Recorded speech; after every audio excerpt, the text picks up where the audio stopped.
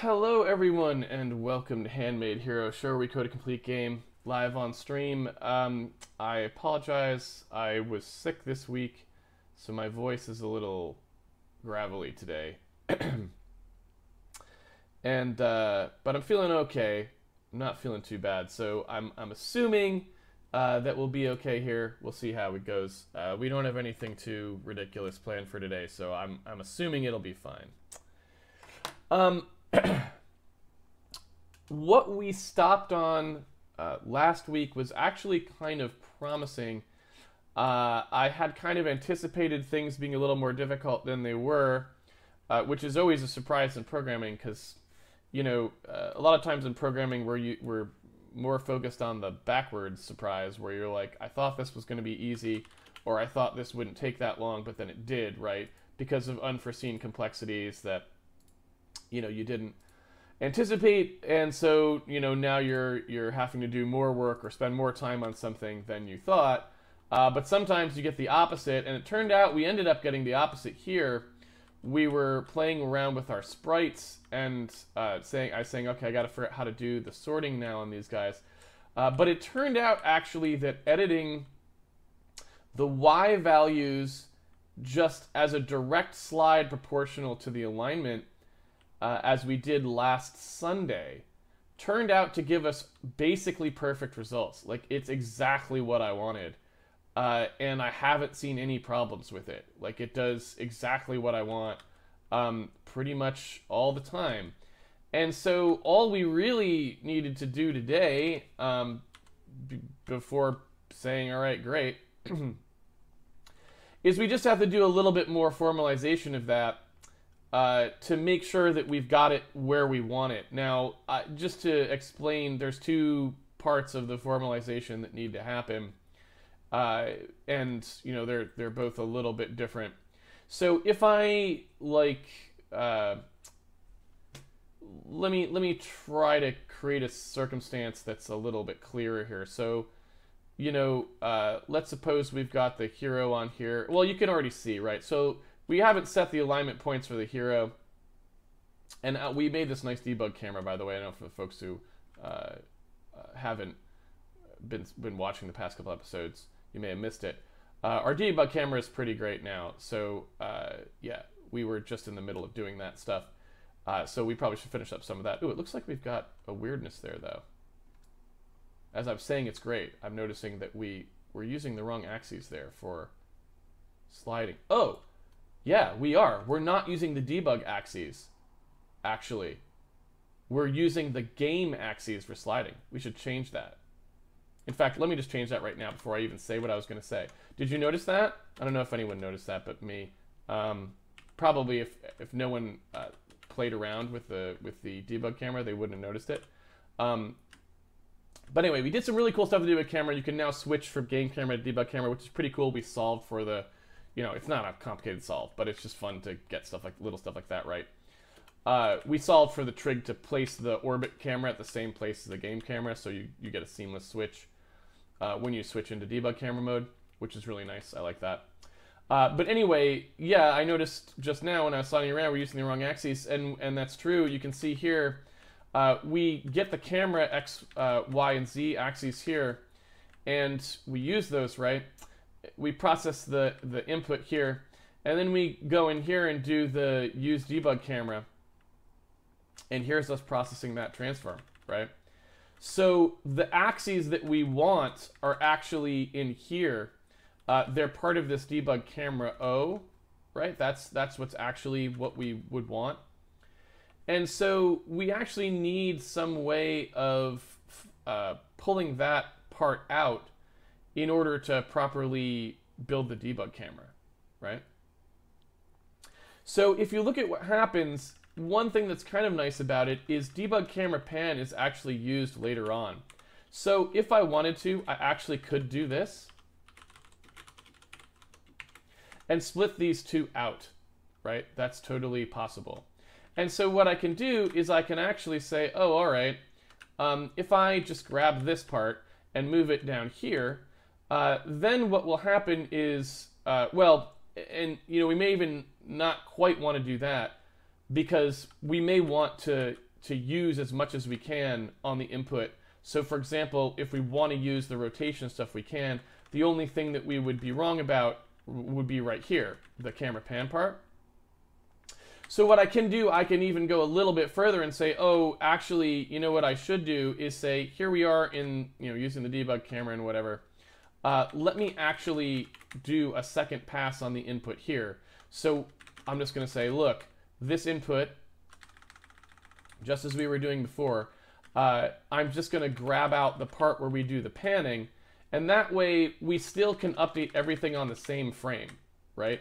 Because I need the axes that I'm computing here, but those axes are dependent on the input because you might be rotating around. But then I want to update the position based on those axes, so I could store them for the next frame. That seems like bad to introduce a frame of lag. So instead I'm just going to do the partial update here, and then after I know what this orientation is, I can go ahead here and snap these axes to use, right? So that allows me to say, look, if we're using the debug camera, and I can actually roll that into this code because this input only needs to happen in that case, so we can actually put it right here, in fact.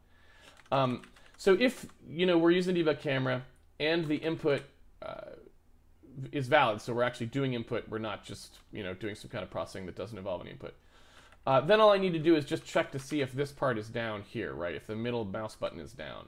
And if the middle mouse button is down, then you're doing that panning, right? So I can just say, look,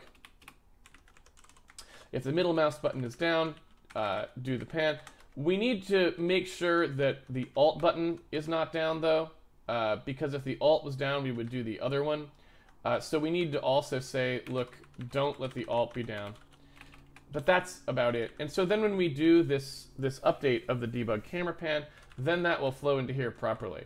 So the only other thing we would then need is we just need to do debug camera X. And oops.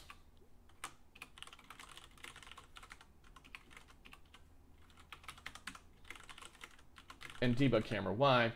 And then what we do is when we flow through this code, we just need to say, look, if we're using debug camera, so we've built the orientation matrix for the debug camera, then what I can do is just get that, I can get the axes out of there.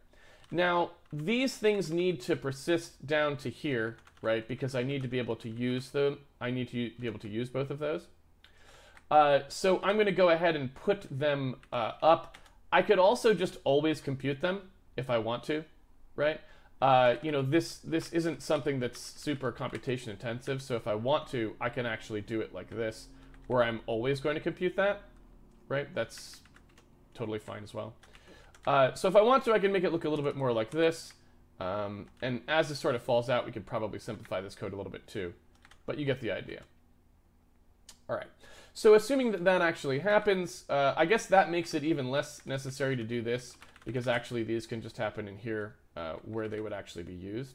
So right here we could just do that, where we just do get column.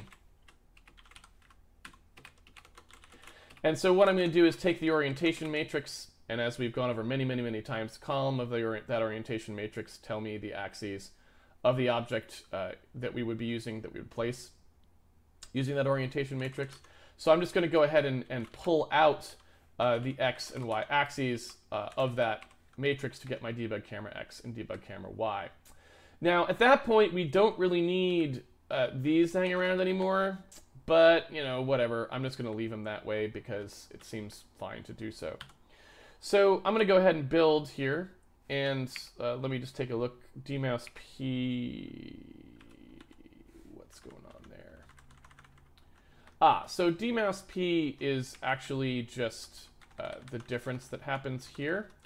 So I think that's actually something that we could, again, preserve. So, there's no issue with doing that, because if we didn't have input, then there's just no delta mouse, which is exactly what we would expect, right? All right, so that minor patch there now should give us proper movement everywhere, and you can see that it does. So now we properly do the debug camera. Before, again, we we were doing proper camera relative motion, we were just doing it relative to the game camera. And that doesn't really help us, right? Because we're only viewing from the game camera when we're not in debug mode. So why would that, why would we ever want to do that? All right, so hopefully that made sense to everybody. Now back to our story. So let me switch back to game camera here for a second. What I was trying to say before is, all right, so, if you take a look at one of these sprites and, there's the hero. If I switch into debug camera mode, I can go in here and inspect what's going on, right? I can look at how we're actually rendering the world, and you can see it there, right? How it sort of stacks up. So what I wanted to be able to do here was have a coherent idea of how alignment points would actually be working with the system that allows the sprites to show up in Z properly, right? And we did a great job of that. I was really surprised that the slide in Y was as simple as it was.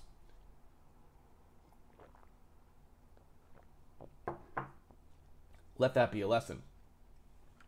But now we have to talk about actually setting these alignment points permanently, and a couple things that we need to do in order to make all this work properly. So first of all, even if we were to just do what we already did, which is slide the alignment points in Y, the current algorithm that we have is not quite sufficient. The reason that the algorithm isn't quite sufficient is because if you imagine what would happen with rotating one of these, so imagine that it was spinning around, we don't currently take into account tilting of the X and Y axes in order to figure out where we would slide. So when we rotate something, we need to have an idea about what that rotation means in this sort of slanted space that keeps the sorting accurate, right? And so I'm going to probably go throw in, like maybe we'll just make the fist rotate continuously or the head rotate continuously so you can see what I mean. So that's the first thing you have to address. These are in no particular order, actually, since I say first thing. That's one thing we have to address.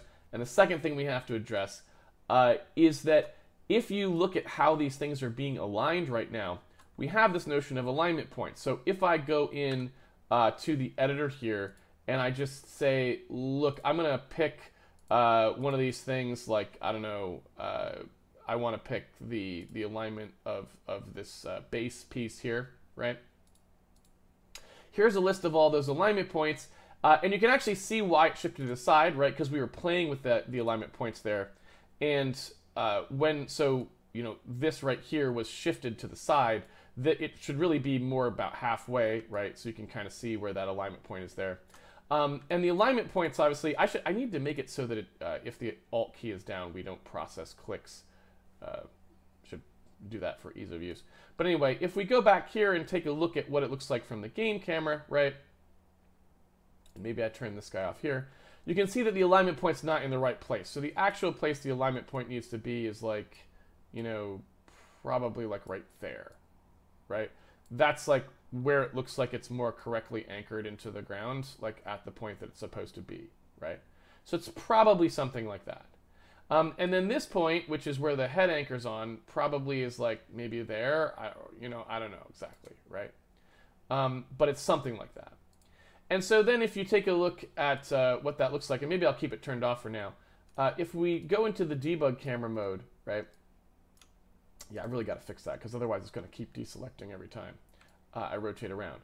But if you look at sort of where those points are, right? They don't really, they are drawn in the correct location for the object that they're on, right? Because we compute what the axes are to render that object, and then we move those points to the right locations. What I don't remember if we did is something that would do the right thing for the person we're attaching. Meaning, I don't know if we take into account both sets of axes or if we assume that those axes are going to actually be the same. So, what I don't know, and this is the other part we have to look at, is once you actually snap one of these things on there, so we've got this base of neck thing, right? Are those points now snapped together properly? Do they line up correctly. You know what I mean? And so if we take a look at where the different points are, so those are the 2 points for the body. I'm going to grab the head here. Those are the 2 points for the body. There's the point for the head that's supposed to align with it. Let's say I add one on here, right? So if I were to create an arbitrary, oops, that's supposed to be to parent, sorry. If I was to create an arbitrary displacement, would that still align to the right place, you know? And if you look at it, it seems like clearly that it's not, because that's the point that we're supposed to be aligning to, right? But here's the point that we're saying we're aligning, and it doesn't line up, right? They don't. So they're not, you know, they're supposed to be snapping together. They're not snapping together. And again, that's because we're changing those axes, and I don't think we actually did the work to say, make sure that these 2 points in these 2 coordinate systems actually end up in the same apparent visual, like, location to the viewer, at least, if not in world space in their entirety, right?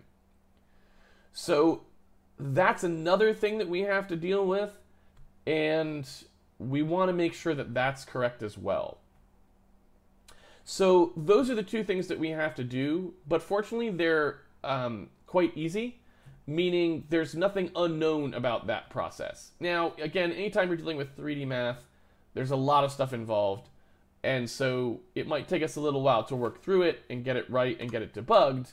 So it's not like it's easy as in quick, but it is easy from the standpoint of we're not going into uncharted territory like we were before, when I was like, I don't really know what the best way to create these sprites in a way that sorts them into this real 3D environment, given that we're doing so many things that normal 2D, 3D games don't do, like with real perspective shifts and stuff like that. A lot of times they try to be more isometric to avoid a lot of these problems. So we really went in on uncharted territories there. We came out the other end in fabulous form, which I'm, luck was with us. So that was pretty good. You persevere, sometimes luck is with you. So this is not as hard as what I thought we were going to have to do, which is going to be much more explorational. All right, so let's just start looking at that code, and let's try to bring that code in line with what we need it to do, based on those things that I said. So here's the entity code, and we really have, I'm going to move it to the other window so my head's not in the way. So here's the entity code, and we really have a pretty straightforward thing we're doing here. It's just there's a lot of bookkeeping involved, so it's a little bit complicated, all the stuff that goes in, right? So what you can see here is we've got these piece index things, right? That's a particular entity can have any number of these pieces. And what you can see here is those pieces, they kind of come together, and you say, all right, I've got these piece indexes. I've got a particular visible piece. It's got, some kind of deformations that I might want to put on it, right? Like these axis deformed stuff. Those are things for some of that procedural animation that we're doing. Bob is the same, right? All this sort of stuff, floor displacement, all these things.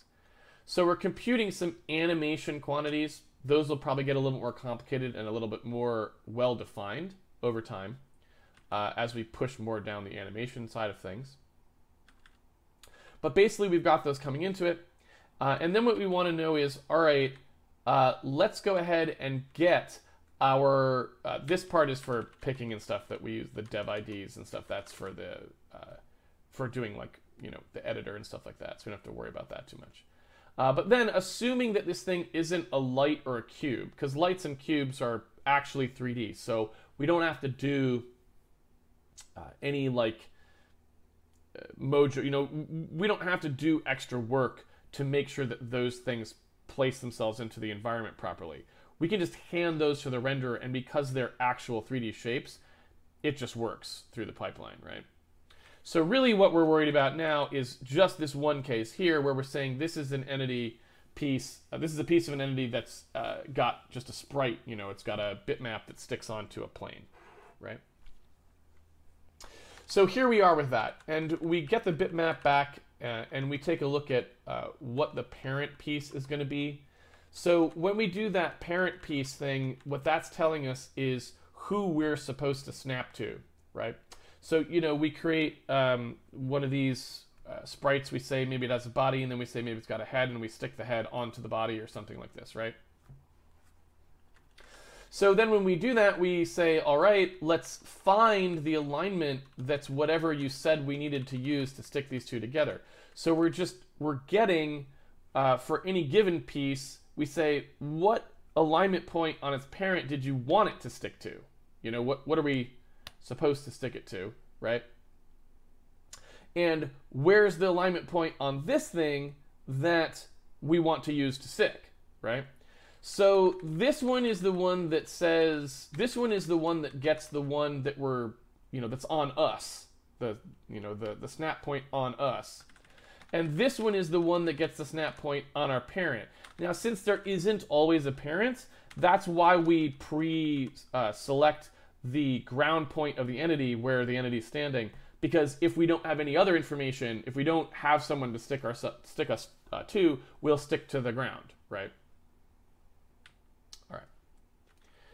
So after we do all of this, right, we've got all of that information ready. Then we say, okay, now it's time to actually do this computation. So here is where we need to actually produce the final results.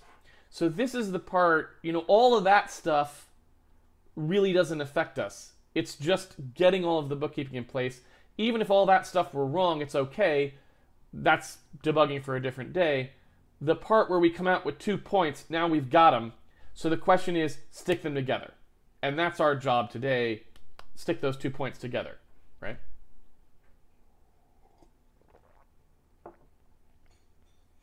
Okay. So the first thing you can see here is we're taking the initial placement point, and that initial placement point is this alignment point here. And the thing that you can see kind of right off the bat is this world P from align P. That's assuming that it can produce a world point from a particular alignment point in one of the parent sprites. Now, I'm skeptical that it's actually doing that correctly at this point. And so I want to see if that's actually true. So you can see the sprite values here, and you can see the alignment point here. And you can see the scaled x-axis, scaled y-axis, so you can see these alignment values, right, being what they are. Now, just looking at that, you can kind of see that will be correct if and only if the values min p that we recorded takes into account the y bias that we were talking about before. Okay? So here's our sprite values for upright call. This is the one we were talking about here. And what you can see is this this part right here, where the min p gets created. Although I was skeptical that we were doing it correctly, it does look like we did, right? We took the align p and we said, all right, whatever the alignment point is that we're using, we're going to interpret it out this way. And, you know, that's where it's going to be drawn, right? That's at the min p. So it really does sort of correctly represent that minimum base point using the slid out y that we were talking about before. Who knew? So that's a good first step. It means that we're already in good shape for creating exactly what we need to create, right? Now, this isn't handling the rotation like we wanted to, but again, like I said, the rotation part will come in later. And the reason that this isn't handling the rotation part properly is, again, because this alignment Y slide has to take into account when these axes start to shift, the actual points, how they should be moved out in Y, need to be considered individually. So this part is going to get more complicated, but before we start making it more complicated, I want to get it correct for the non-rotating case for obvious reasons, right? Like, let's start with the simpler case first. All right, so that actually seems pretty reasonable. And then, so the question is, well, what about the scaled x-axis, scaled y-axis part of things, and this align p part right here? So that world p from align p that's happening there, when that uses those scaled axes, again, that seems like that should be correct, because those axes that we're recording here are actually the ones that are being used, with the lie down taken into account. So that point should slide along the slanted plane exactly the way that we think it should, right? So all of that seems pretty good to me. And I'm not seeing any real reason why that part shouldn't produce correct answers. Now let's just take a quick second to make sure that what we see on the screen reflects that, and there isn't some other indication that that's not actually happening. So if I go ahead back to the game here, and I select one of these, and I select one of these guys, like the person we were working with before, what I want to see now is if I went in here and I slid this point around, maybe the easiest way to do it would be to get right in there and looking at the plane almost side on, right? And so if I select this now and I go to those alignment points, this green point is this one here. Let's just make sure it actually slides along that plane properly, right?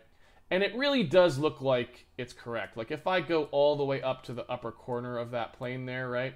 And then I come back here and I take a look at it a little bit more closely. So let me grab that again. It's right where it should be. So I would say that our initial attempt to sort of get those values out, I'm relatively comfortable with that. It doesn't look like there's a lot of surprises there. So that's good. All right, so now let's talk about the part where we try to actually align to that snapped point. Because since we've seen that it doesn't seem to work, but these points look correct, that suggests that, at least for the non-rotated case, we aren't doing the work we need to do in this next part of the algorithm here, right? Because if we're producing the alignment point on our parent correctly, but we're not snapping to that point the way we think we should, that kind of only leaves one place for the bug, at least in the obvious sense. All right, so here we are getting the world dimensions of this piece that we're going to be putting down. And here's us asking for the sprite values for upright part of things. So that gets us back into this routine. And what we're doing is we're passing the x and y axis of rotation that we want, imagining that we were in the plane eventually. So this is just giving us regular 2D axes that we want for our sprite. And that alignment point is the one that we've computed here, right? Oh, no, I'm sorry. Initial P is the point we're aligning to. Align P is the percentage in our space where the point we're trying to align, where that would occur, right? Like where that snapping point should be. And so now we kind of have to figure out, okay, how is that going to work? Now this gets, again, more complicated because we have to remember that these planes, we may be, when we snap these things together, we're not necessarily snapping them together in Z, right? We're snapping them together only from the perspective of the person looking. And I can't really think, oh, well, you know what, let me just show you it in the game. I was like, I could draw a diagram, but then I'm like, you know what, just showing you in the game is probably easier. So if you look at what's going on here, these two sprites are intentionally separated in Z, and the reason that they're separated in Z, and they don't really need to be separated that as much as they are, necessarily. But the reason that they're separated in Z like that is specifically because we don't want to stack them right on top of each other in the plane. Because if we stack them right on top of each other in the plane, then there's two things that don't work properly.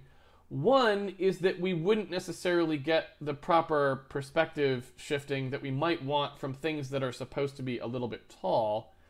But the other thing that we wouldn't get is we wouldn't leave sufficient room for the Z buffer to resolve properly. If they're right in the same plane, you would get potentially Z fighting, because since, you know, there's limited precision arithmetic going on and it's not an infinitely precise plane, you get those little sparkly artifacts that you see sometimes in games when things, it's called Z fighting, when things are trying to write to the Z buffer and they don't precisely calculate the plane equation correctly, so you get some pixels that show through and some pixels that don't show through from underlying objects. So we do want there to be some separation there as well. All right, so we have to kind of define what it means to snap together in this way. We have to kind of come up with some rules about what we actually expect to be true. And this is somewhat complicated because the ways that we might want them to be true differ in terms of what we would consider a correct result. So one thing that we could say is true is we could say that from the perspective of the camera, we always want the alignment points to appear as if they're on top of each other, right? Even though when we then rotate around like that, we will see that they are not in fact in the same place in 3D. When we rotate back to here, we would see that they come into alignment. So from our perspective, they would be, right? Now, that would be the correct thing to do if we were concerned only with the concept of an alignment point in the abstract sense. We want to align these 2 points. But there may be reasons why we don't actually want that to happen. And it's, again, this is actually an aesthetic decision. It has nothing to do with 3D math or anything else. It's actually an artistic decision. And what I'm going to do is I'm going to show you what I mean here in the hallway by selecting this particular fellow here. I guess, let me go ahead and go into debug cam so I can pick him. Yeah, let's say that we shrink the head down. I know it's going to be a little bit weird, right? Let's say we shrink the head down like that. And then let me go back to the game camera and let's go back here, right? So as I move across the screen, I want you to pay attention to the location of the head relative to the body. And what you can see is you actually get a sense of perspective, even though these are not 3D. They're 2D sprites, and they're aligned to the camera to a certain degree. But because we have allowed some of the 3D to affect the sprites, and we allow the full 3D to affect their we allow their position to be fully affected in 3D, and we allow the slanting of them into full 3D to be partially true, right? We partially orient to the camera and we partially orient to the world. But because we have enough of the 3D coming through, what you can see is the perspective shift on the head is actually fairly pronounced. You can it sort of feels a little bit more 3D as the character moves from side to side, because you actually see him tip as if he was a real 3D object, right? So what we don't necessarily want to do, because I think that's a fairly compelling artistic result that we can make use of as we actually build our sprites and align things. What I don't think we want to do is make a rule that says, let's actually pin these 2 points together using the camera's perspective. Because what that would do is that would actually eliminate some of that 3D motion by using the camera's actual 3D location to adjust the location of the head and the body, right? It would essentially be fighting the natural 3D motion by introducing this synthetic constraint that doesn't have anything to do with, well, it does have something to do with, but that isn't as close as just the normal result would be to the 3D tilting of that stack of sprites. So I think we want the 3D tilting of that stack of sprites to occur. And so what I might propose is the best way to talk about our alignment is to say, let's suppose that we were right in line with the camera. So we're going to presuppose that the camera cannot be off axis when we're doing alignment. And let's say that the alignment point should line up there. Okay? So we will try to do the correct math that forces these points into alignment when you're right down the barrel of the gun, so to speak, right? But when you get to the sides, we will continue to apply that same alignment as if the camera was over there, so that we let the natural 3D displacement to the side do the work it would have done, right? So I think that is probably how we want to do it. That way, when we're authoring the points, there's a natural way of talking about them. They snap together when we're looking directly at them, you know, like this. They will snap together. But when you move to the side, you'll get that sort of tilting of the stack that gives you, again, that extra feeling of real, like, tangibility that you don't get with sprites normally, because when they move across the screen, you know, you get no parallax in a 2D game, right? So I think that's what I would like that alignment idea to reflect. And when we look at how that's going to work, what you can see here is when we call sprite values for upright, we're passing an initial P that is the information that we would need to start with for where we're trying to match. So we're giving it a proper world space location that's actually on the plane of the parent, and that is the actual target point that we're trying to snap to. So I would say that we've done our due diligence, and we don't really have to worry about that point anymore, at least not till we start addressing the rotation case, which is the second part of it. If I come over here to sprite values for upright and see what we're doing with that, however, because again, remember, then the only other thing we really give ourselves is the x-axis and the align P. If we look at what we're doing with that, you know, we've got that, you know, so we've got that base P on there. Well, I mean, I guess I should be more specific, because it's actually a little upstream that the problem occurs. No, what I said is not entirely correct. This piece offset here has actually displaced, right, the snap to point in 3 dimensions before we've ever actually had a chance to snap to it, right? So in a sense, what I said was a lie. The part that I actually need to talk about here is this part right here, and it has happened before we passed it to sprite values for upright. So that is actually the thing we're going to have to deal with. Why? Here's why. So sprite values for upright, we get a base P in here, and what you can see is that base P serves as the offset for how we are going to construct the location of our plane. You can see it happening in here, right? You can see the align PX shifting us on the axis, and the align PY shifting us out along the world Y there, right?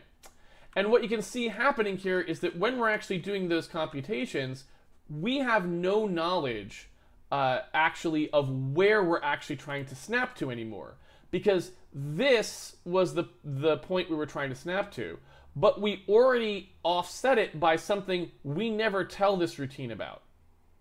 So there's no way that sprite values for upright can possibly align this thing, because it has no idea, right? It just has no idea, you know, where it should put it. Now, we have a couple of choices here. Sprite values for upright doesn't have to be the thing that does that alignment, though. So we don't necessarily have to think about it this way. What we could do instead is, for example, this base P is only used for this offset. What we could do is get rid of that base P. So what we could do is say sprite values for upright gives you the alignment as if you were just going to align yourself to world 0. And then outside here, maybe this is where we actually do the snapping, right? It could be. I find that somewhat compelling, right? That seems pretty interesting. So I think I may start us off by going down that direction. Now, we're probably going to get rid of Z-bias. It looks like we'll be able to accomplish the job that we need without Z-bias, and that will simplify our back-end pipeline because we will no longer have to pass down 4 wide vertices. Or if we do want to keep passing down 4 wide vertices, we can put something else into the W component instead of having to rely on, instead of having to use it for biasing the Z buffer. So it actually, that all is, I think, going to be quite nice now that we've found that we can just use the Y displacement to make this work. But so if I go ahead and get rid of that, then what I can do is say, all right, so the align P, align X thing, all that sort of stuff, if I just now start saying, let's get rid of that base P offset. So when you actually try to get sprite values, we're just going to give you them aligned to the world. And then what you need to do is on the outside, you need to come up with how you're going to do your alignment separately, right? And that seems kind of compelling to me because, because that would allow us to do a little bit more, that would allow us to take it into a more contextual setting rather than over here where we're just producing these sprite these sort of values that are isolated to the sprite otherwise. So if we wanted to reproduce the exact situation we have now, it's not particularly difficult. We know that the min P that comes out of here is just not getting offset by this thing, right? So literally all we would have to do is say, well, whatever comes out of there, why am I not able, there we go. Whatever comes out of there, I know that I can just displace it by initial P, and that's going to reproduce the exact results I had. So it's pretty easy for me to not actually bother, to not disturb anything that we had going on currently, or not. What did I, oh, yeah, sorry. There we go. I accidentally deleted the minus there as well. You can see that those are supposed to be minus alignments, right? Because the align P is inside it. So hopefully now, yeah. You can see we didn't change the alignment at all, so we go in and look and it's exactly stacked the way that we had it before and everything's fine, right? So now, if we think about how this is working, we now have the alignment points in both of our spaces, and now the question is, how do we make those two alignment points appear to line up to the camera, right? Because that's what we actually want to do. And that allows us to say, oh, well, if we look at what goes on in here, so you see where we're looking at this stuff. If I look at initial P, you can see that I don't really use it anywhere else, right? It's only used for that. What that means is I can stop doing this piece offset, this thing here, I can stop doing. I can do these as two separate steps, right? And again, that will give me the exact same result that we already have, because all I'm doing there is applying the offset in two steps instead of one step, right? So I get the same thing. So now what that means is I do actually know the exact alignment point I'm trying to align to. It's this, right? That's the parent point. I know the offset that we want to have in world space, right? So I have an actual displacement that I'm supposed to get because this piece is this piece, right? And I furthermore know what I want, I furthermore know the point that on me that I'm trying to snap, to my parent, because that's actually coming out here. The sprite min P is the point on this sprite. Before I adjusted it all, that's the offset in me that I'm trying to snap to, right? That point. I said that a little bit wrong. This is the basis, sprite min P is the basis point you would draw the sprite around. 0, 0, 0 is in this sprite space is the point we would snap to, right? We had 0 be the point you would snap to. So we know that if we just figure out how to move this thing from being centered around 0, 0, 0 as the snap point, if we just move 0, 0 to the place we want it to be snapped to, we would be done, right? Now let's verify that to ourselves a little bit. Suppose I get rid of the piece offset, right? So now we don't have that additional offset that we're asking for here. We want to get rid of that. And let's see if now we snap directly, because we should snap directly 1 to 1. So if I look at what's going on now, what I should see, and actually I'm a little bit weirded out. Why don't I see anything there? So I'm glad I did this because I should have seen, that much more... Like, I'm not sure where the Z offset would be coming from. That Z offset looked pretty significant, didn't it? So I'm not sure. Okay. All right. I take it back. I'm a little confused.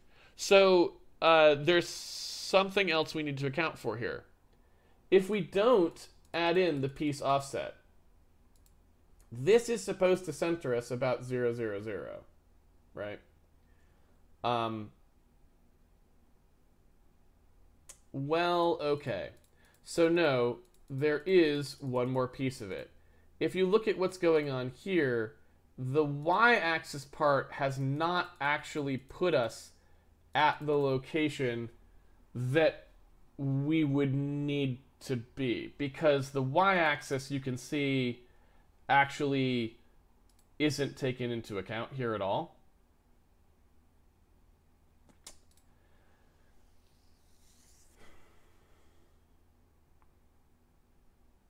So that I guess pretty much gives us what we would need to know. So I think we still want to continue down the road that I'm going down, though. I want this to come out being centered around 0, 0, 0, because that gives us a prepared piece that we can then do what we want to do with. So if you look at what's happening here, we will be correctly centered around X, because we are moving backwards along the x-axis we're going to use for drawing by our alignment point that keeps it aligned properly. We then move in y backwards along the world dim. We don't use the y-axis part at all, right? What we want to do now is say, if we're doing that sort of tilt, right? If that is what we're doing, we want zeros, we still want to center this thing around 0, 0, 0, right?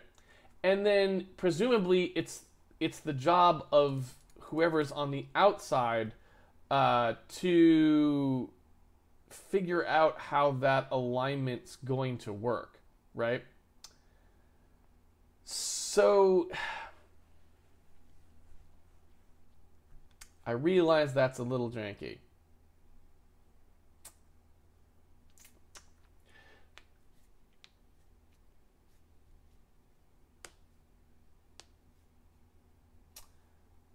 Let me draw this out for you, because it, at least I think, makes sense in my head, but I don't know, other than a diagram, a good way to sort of show it to you and let you know what I'm thinking.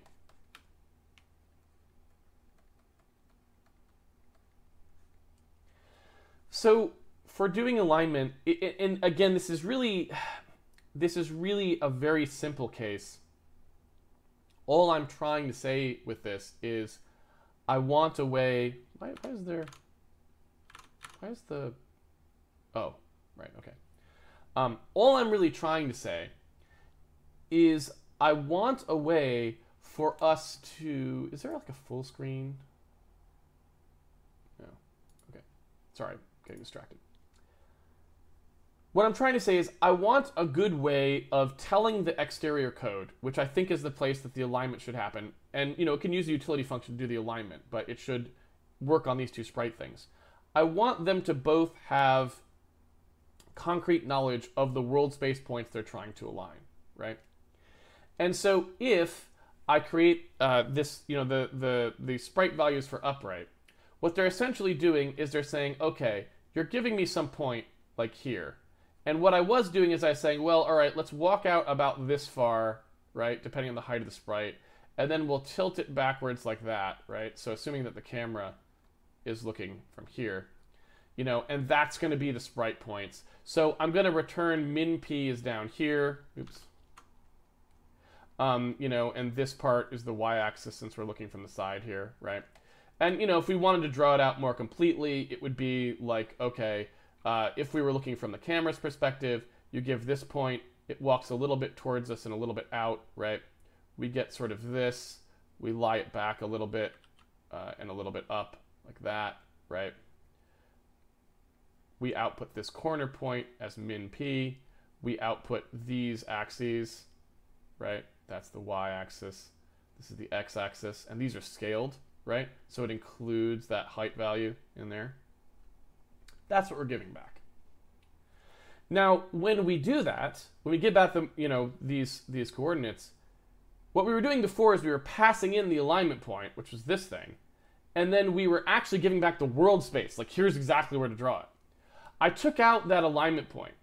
And so now what I want to do is have 0, 0, 0 be the alignment point. So the coordinates you get back are just implicitly aligned around 0, 0, 0. So if you were to look at the sprite itself, like from the side on again, whatever the alignment point was that you were trying to align to, like say this, should actually be at 0, 0, 0 relative to where you're trying to align, right? That means this whole thing needs to get shifted down to line up properly with that alignment point and put it in the correct space, okay? So that means I actually don't want that shift, the Y shifting that was happening here. I don't really want that to be happening in the interior. I want it to happen in the exterior code, okay? And that's the part I was trying to get to. So the reason I want it in the exterior code is because the exterior code needs to think about it in order to figure out exactly how it should snap the points together, right? And so I just wanted to make sure that was clear in your head as I do these next few things. So that means this code here, right, which I do want to remember because it's good. It's the thing that actually worked, right? So we like that. But I don't actually want to do it here. What I want to do instead is I want to retain exactly this piece of information, the thing that we were doing before, where we just create the alignment. I want to do that still. Okay? So even though this is going to bring us back to our old crappy bad way of sorting that isn't good, right? That's okay because it's temporary. Okay? All right, so now we should get exactly aligned. And we do, right? So and if I go in here and switch to a debug mode where I look at those points again, if I add a point on here, the two parent matching point, right? Whatever it is, so that's that red point there. If I look in here and I set the green point and the red point should always agree, right? And they do, right? So they're directly snapped one to the other, and that's what I wanted. So if I start from that and now say, okay, how do I construct that exterior code to snap these two things together in a way that makes sense, right? Well, excuse me, I apologize for blowing my nose. One of the consequences of having been sick. All right. So if we take a look at what's happening here, what were we sort of doing before where we were just testing that code? Well, all we were really doing was saying, look, instead of actually producing the alignment point, let's just tilt this thing, let's just push it outward in Y so that we still stay on the same Z-plane as we were, right? Just stay on the same Z-plane. Well, it's pretty easy for me to make sure that we stay on the same Z-plane as wherever I'm going to align to. All I would have to do is look at what the sprite's outcoming Z values were for min P and shift it back up, right? So if I want to do essentially the same thing that we were doing here, I can just do that myself on the outside, right? So right here, exactly this operation that we were doing before, where I say, look, I want to shift this out, I can do, right? Like this. And if you look at what's happening with the Y axis there, this alignment would have been modifying the Y in some way, right? It definitely would have modified the Y of the alignment. And if we don't want the Y alignment to have been modified, like if we don't want the Z or the Y or whatever to have changed, we can always also just cold set those, right? So maybe we want our Z to just always be, like we don't want our Z axis to have been altered. We want to base it exactly on where it was, right? We can also do anything we want to do in that regard trivially, right? So on the outside, we can always fuss with what comes back before we actually do any additional work. What is this bug, by the way? We saw this before. I wish we had it in a debug build.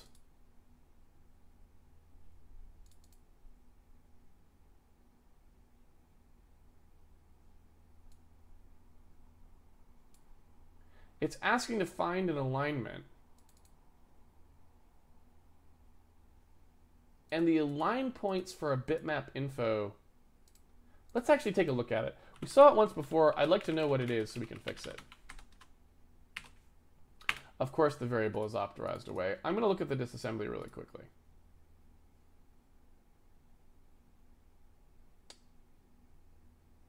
What?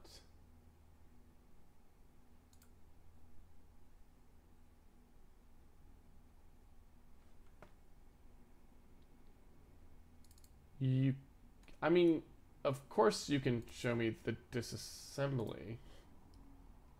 Just show me where you... I mean, that's weird. Like, just show me where the code broke. Not that hard. All right, anyway. So just looking here, what are we actually trying to access? So it looks like we're loading off of RSI. It thinks that was the parent bitmap info that was put into RSI. It's looking 6 off of RSI and then trying to access it. So if we actually look at the source code there, at this inline frame,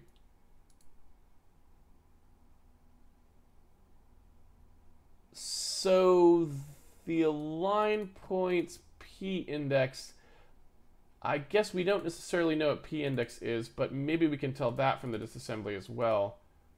This is kind of a pain in the butt to have to go back and forth this way. So in the disassembly here, we're doing a loop, right? So we're testing CLCL, update and render entities. We jump back to 13.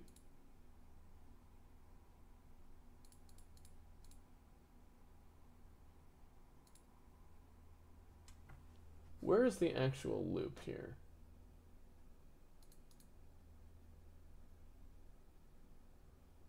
Load RSI, we're comping. Can I see, you know what? Here's what I'm wondering. Can I like see this at the same time?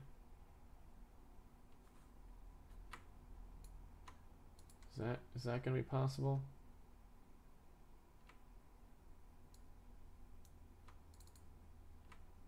Can we?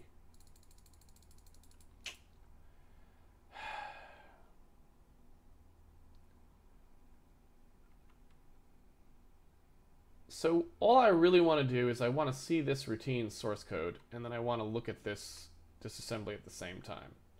But that apparently is like way past what you might want a debugger to do, apparently. Can I do this? Okay. It's fine. Anyway, so I just want to look and see if I can deconstruct what's actually going on in here, just to give it a little bit more so I can sort of see exactly what's happening.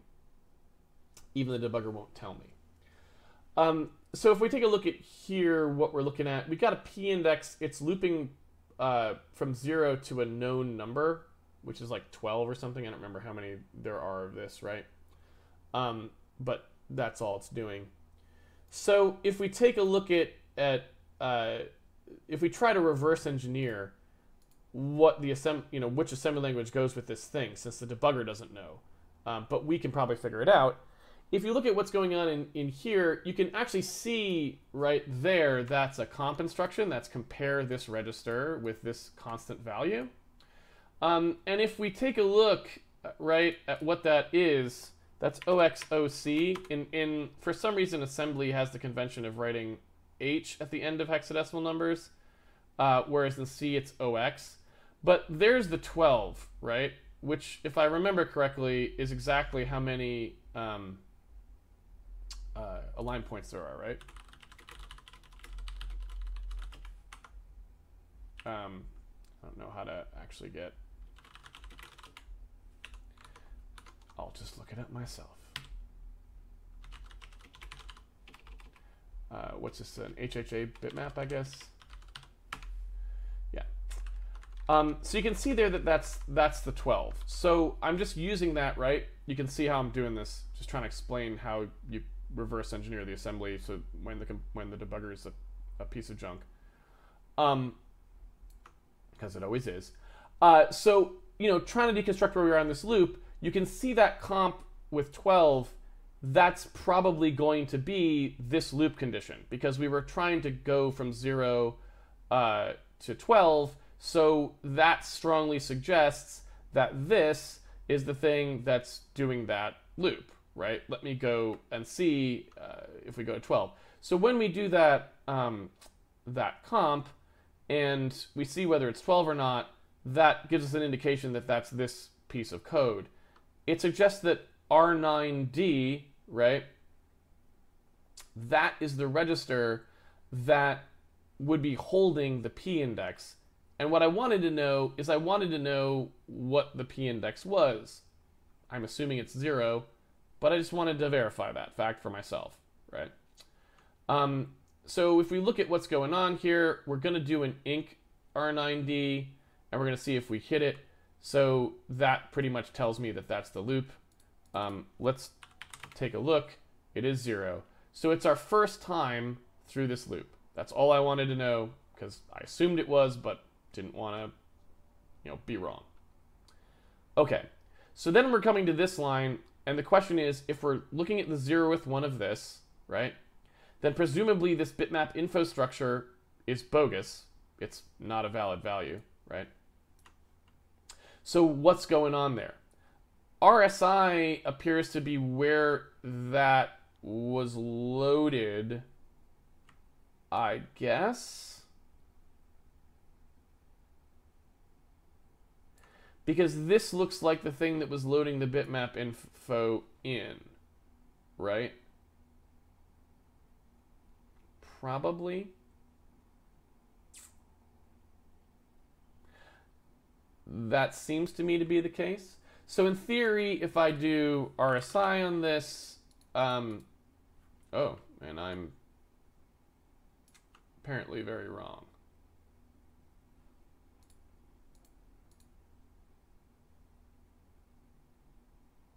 Oh, okay. I'm sorry. I totally read that wrong. Sometimes I get confused because in the debugger they do stuff like this, which isn't, that's not assembly language. Like there's no, there's no variables in it. So sometimes I get confused when I look at stuff like that and I'm like thinking it's doing something it's not. This is actually loading off of that pointer. So it's loading something off of the parent bitmap info, if that's even accurate, which we don't know what that is. But so the thing they're loading is some number that's in there. My guess is actually that may be because there's nothing in particular you would load out of there. And, adding 6 to it, right? What is that trying to do? Yeah, I'm not sure. So let's keep trying to parse this apart here and see what we're doing. This right here is a clear. So it's putting 0 into something. So this must be like in the preamble code here. We must be looking at some part. Let me do go to source on this. There we go. We must be looking at something out here, I would guess.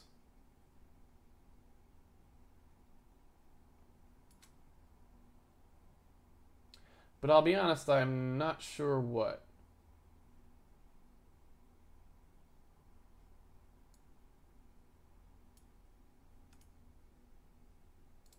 Let's look at that one more time.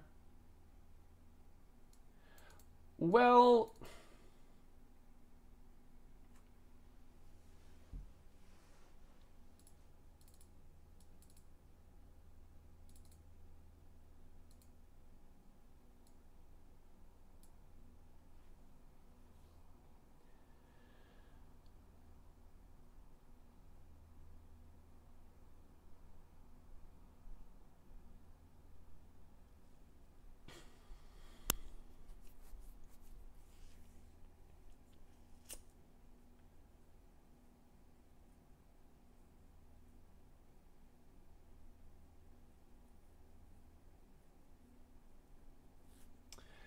So I'm not exactly sure what it's doing here.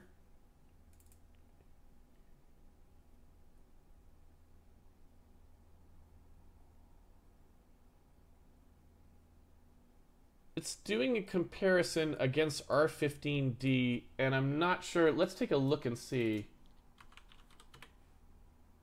It's doing a comparison against 3.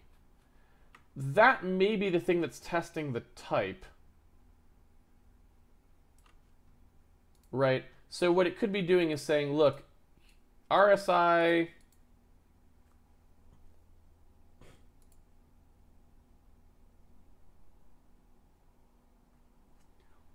Okay, I wasn't wrong. So RSI is the offset that it's trying to load from. It probably just had a 0 pointer to start with, right? And this right here was trying to get that. It was trying to get that portion of the value, right? So I'm assuming if we look at alignment point that it's 6 up for the type, right? So, right, you can see it doing its add 6 here. Where's that coming from? So I think what it's doing is it loads the base pointer, which is thinks it's pointing to the beginning of an alignment point. It's got 2 bytes for the first one, p%, 2 bytes for the next one, 2 bytes for size. That's 6 bytes up, and there's the type. So this right here is saying, all right, let's load RSI out of this. So it's got this load right here. This load failed, so there was a 0 in here. It then looked 6 up and tried to get the type out, right? Right here where it actually, I don't know what I accidentally just clicked. Right here where it tried to load that type, it is where it crashed. So that's why it was 6. So RSI was the pointer. I wasn't wrong before. I was just not thinking. All right. So the question is, why is bitmap info being passed as a 0 there, right? So if we unwind one level in the stack, we can see that that parent bitmap info was supposed to come from here. So, you know, whatever this bitmap info array has in it, we were coming in here and asking for one that we don't have, right? That does not exist. And so how does this happen, right? How has this happened to us? Can we access that array? Yes, we can. Where is that array defined? Entity max piece count. So there's a couple of these, right? Who knows how many? But they're all probably 0. Yeah, right. So we're just, wait a minute. Nope, that's wrong too. That's just garbage. That's not telling me what I wanted at all. That's what I was trying to say. So we look at these bitmap infos in the array. There's nothing in the array, right? It's empty.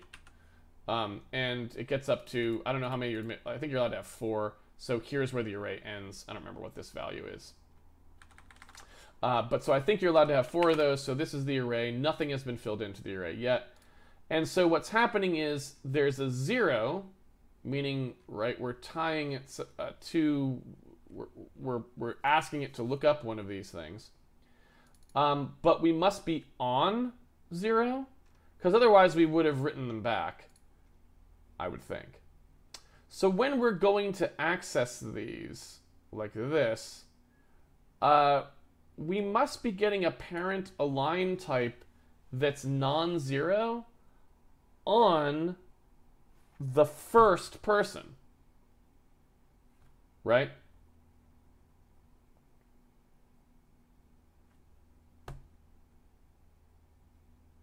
I mean, that's fundamentally what's happening.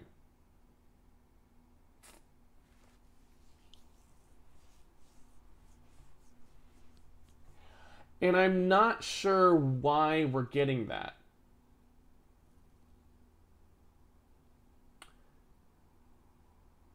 It seems like some kind of a bug in when, you know, an entity we've constructed. Somehow we've constructed an entity with as its first thing.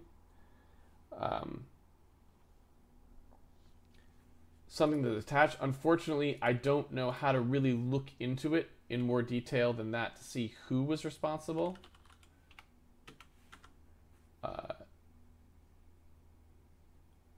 Looking at it, it's a gray tabby cat. So this is Molly Bean's fault. Molly is causing the problem, right? But I'm not 100% sure how, because the pieces of Molly should not have had that property. We can guard against this kind of a crash really easily, and probably should, but before I do that, I would like to understand how we got a piece that did this in the first place. So I'm looking here at the bitmap, and you can actually see that its parent align type is very clearly 0. So the bitmap piece in question, when we did get this bitmap info,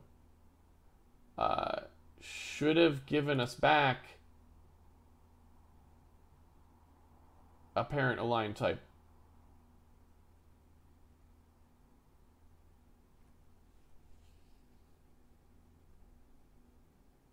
It should have given us, in fact, it's not even, we're not even talking about this. We're talking about this right here. Right?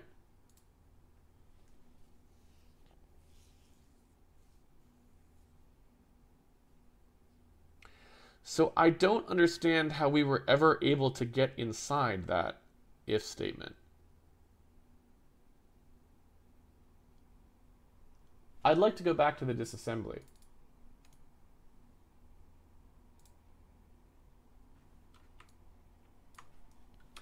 So we know that there should have been a test to make sure that this value was not 0, right?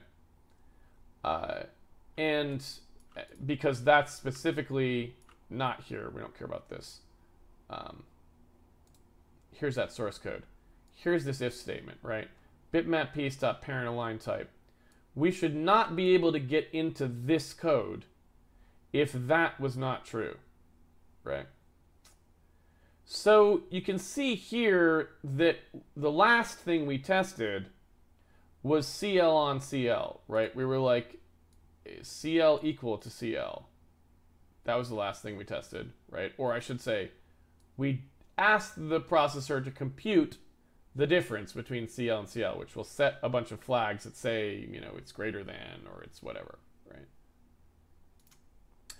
We then did a jump to this effective address, E5A, which is way down here. We then jumped all the way down here if, based on the test. So what is this probably doing? Convert to XMM. I mean, that certainly could be consistent with this. We've got a lot of shuff PS and unpacking going on here.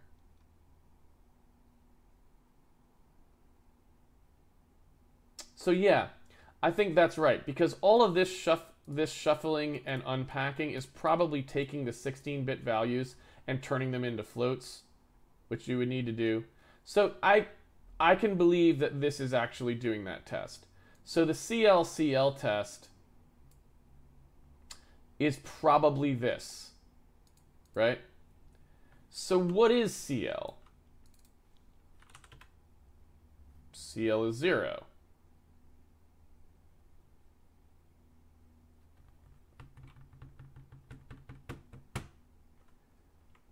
That's what we would expect it to be to not enter this routine, right? Where do we load that from? Let me try to get further confirmation that I'm looking at the right test here. Where did we get it?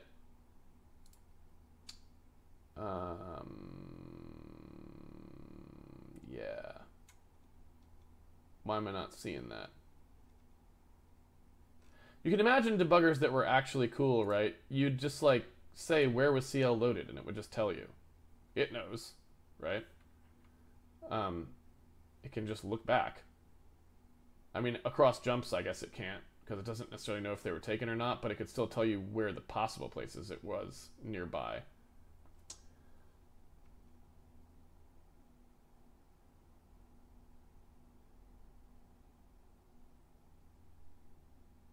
So CL is just ECX, though, now I think about it. So CL is just the quick way of saying, yeah, I'm bad with some of those quick registers. So actually, it's not that hard. Because that's just going to be this register extended register. It's just testing only the bottom part of it, right? So if you do, just to make this a little clearer, I know it's a little bit weird. It's the Intel naming thing is insane. I don't program enough Intel assembly to have it like quick in my head. But basically, like these registers, right? They started out being just, you know, 16 bits probably, I'm guessing. So they started out being like that big, and then they went to being, you know, that big, and then they went to being that big, and you can still refer to the sub portions of them. So if you say RCX, you're talking about the whole 64 bits. If you say ECX, you're only talking about the 32-bit value on the bottom. And if you just say like CL, I guess, I don't know, so I don't remember how that works if CL is only part of the register even further. But if you say that you're talking about the non-E, non-R version, then you're talking about just the bottom. So this is actually the part that we're looking at. This is the register that we're looking at here, I believe. And you can see that, again, not being referred to as RCX, but it's being referred to as ECX here. It's trying to load this as just the bottom 32 bits of that, whatever's at that location, right? So in theory, RSP, because that, I believe, would be the stack there, right? Am I wrong about that? That shouldn't have changed. So no one probably touched that on our way down here. So RSP, I would assume, we can just look and see what's at that location to see what actually got loaded in, you know, into ECX at this point, and then it just gets tested. So I think this is the location we're looking for. Maybe.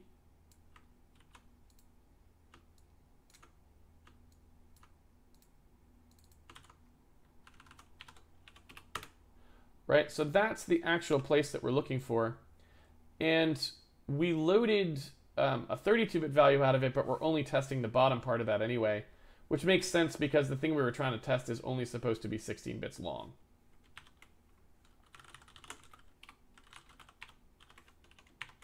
So if that was an unsigned short pointer, what would it be?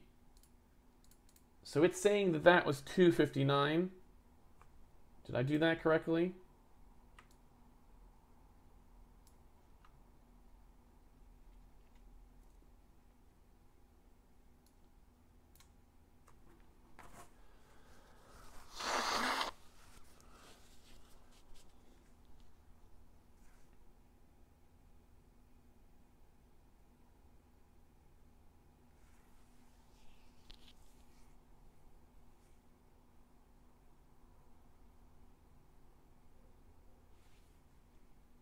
Sure I did that, because that shouldn't be right? Because if we didn't touch ECX since then, although does test, here's the thing, I don't remember what test's effect on its register actually is. Again, just don't do nearly enough assembly programming to remember stuff like that. I almost always ignore those kind of things. We're so far down the rabbit hole at this point that I actually just want to know, though. So I'm going to go ahead and do it. How do I get... I just want to get back to the desktop here. So let's take a look. I'm going to go ahead and pop over the architecture reference manual. It's never too late to learn assembly language, folks. Don't let anyone tell you otherwise. So, you know, we've got the complete reference. Let's just find it. In fact, I guess I can just click on it in here. It's usually the way I do it. So if we just scroll down here and take a look, that's the V. Oh, I opened the wrong one. That starts at V. I need it a little bit back. There we go, M through U. So if I scroll through here and find the test instruction,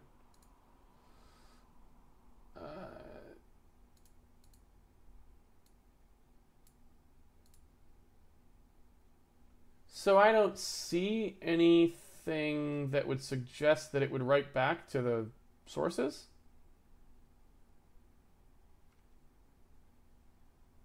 I mean, I don't know, do you? So if you look at here, you can see the pseudocode for what Intel is saying the test instruction would do. It says, hey, we're going to compute the AND of the two things we gave you. And then we're going to set some flags, right, based on that. And it doesn't suggest, at least as far as I can see, that source 1 and source 2 would ever get touched, right? It should leave the value unadulterated, right? So unless I'm reading that wrong, then I'm just confused.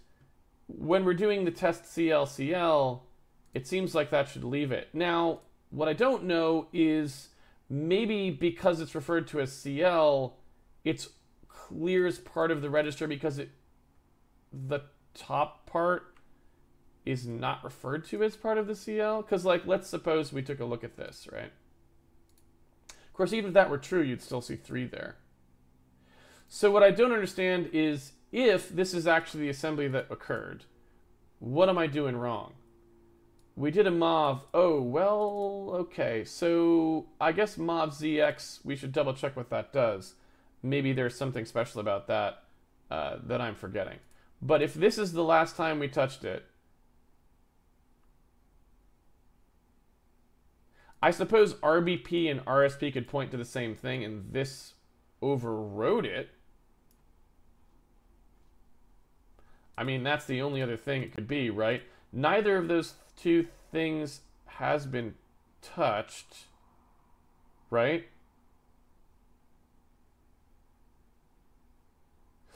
Nope. Here's the problem. You see it? So ECX did get reloaded. So when we tested CL versus CL, it obviously wasn't 0. And what we're getting here is it got overwritten by this. So this may be correct, right? This may actually be what was in that location. And it could be that what was in that location was actually 103, right? Was actually 259. And that 259 would cause us to enter this loop. So the question is, how the heck is 259 what's in there, right? Why are we getting something where the first thing has a 259 in it? So if we again look at the hexadecimal for that, is 259 even a valid value? Like, doesn't make sense, right? And so if you look at what should be in an align point type, right? Because that's we're looking at parent align type here, right? You would expect it to be something like 800, and then, you know, maybe the 3, like 1, 2, 3. It could be, right? Base of neck could be totally something that would be in there, right? I don't think it should be, but, you know, 0, 1, 2, 3, that could be a value. This bit getting set, we should never have done that, right? There's no valid alignment point that has a 1 in that location. So this looks very suspicious. But again, unless I'm mistaken, the actual disassembly that we're seeing there, how do I actually go to, there we go. that disassembly that we're seeing sure looks like that's what was in there. So again, let's do our due diligence and just say if this was what we moved in there, and this code right here is the only thing that could have interceded, as far as I can tell, because nothing else actually did anything. Let's just make sure that RSP and RBP aren't pointing anywhere near each other. I don't see why they would be, but let's just see.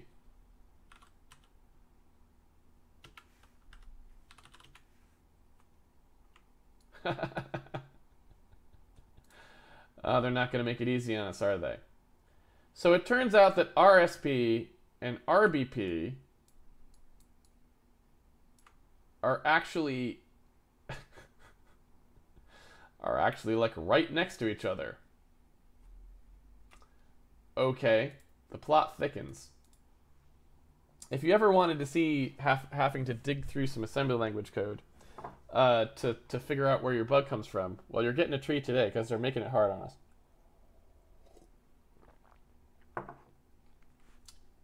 I always like doing this because it's educational for me. Like I said, I never did any x64 assembly language programming.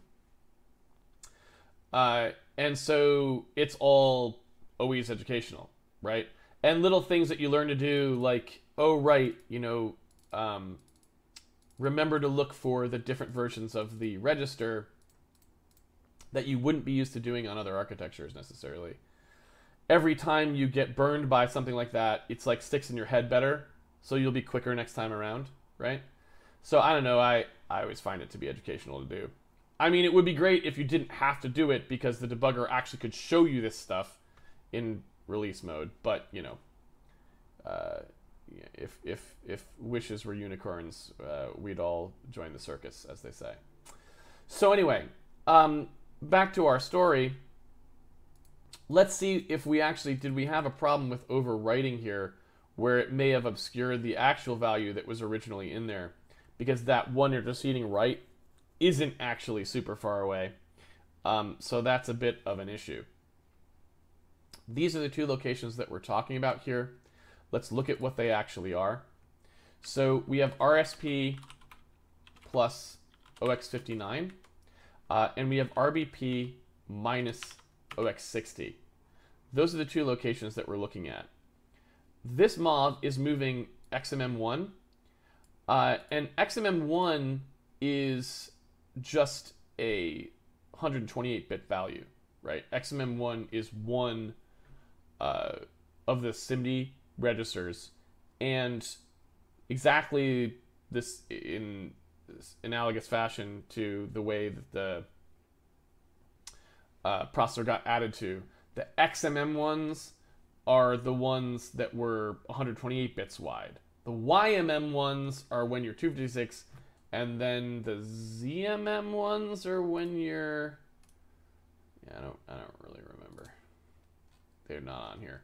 But so if you want to talk about the lower part of one of these registers, the 128 bits part, you call it XMM0.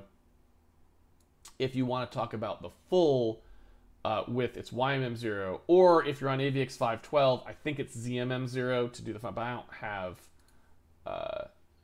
AVX 512 on this machine. This chip doesn't. The Core i7 7700K didn't have AVX 512, if I remember correctly.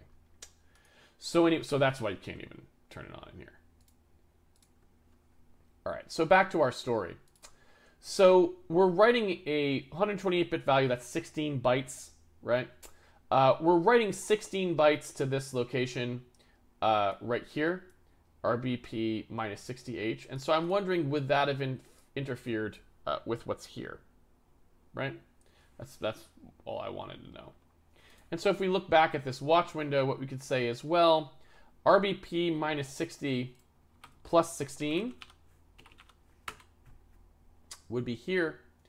And reading out of here, those addresses are close, but they don't overlap, right? There's plenty of distance between them. You can see this, you know, well, I can even do this for you.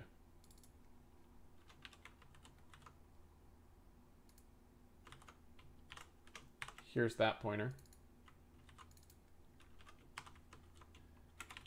And here's this one. So you can see that they're actually separated by quite a few bytes, right? There's a significant distance between the two of them. And so we're not really going to have, you know, anything close to a single 16-byte write is not going to create a problem. All right. So, again, bringing us back to what we were talking about here. Again, this is the part of the code that we're looking at. So we loaded it here. We did a write from a register to a part that was close by, but not overlapping, as far as I can tell, because we don't touch either RSP or RBP anywhere down through here that I can see. Make sure that's right.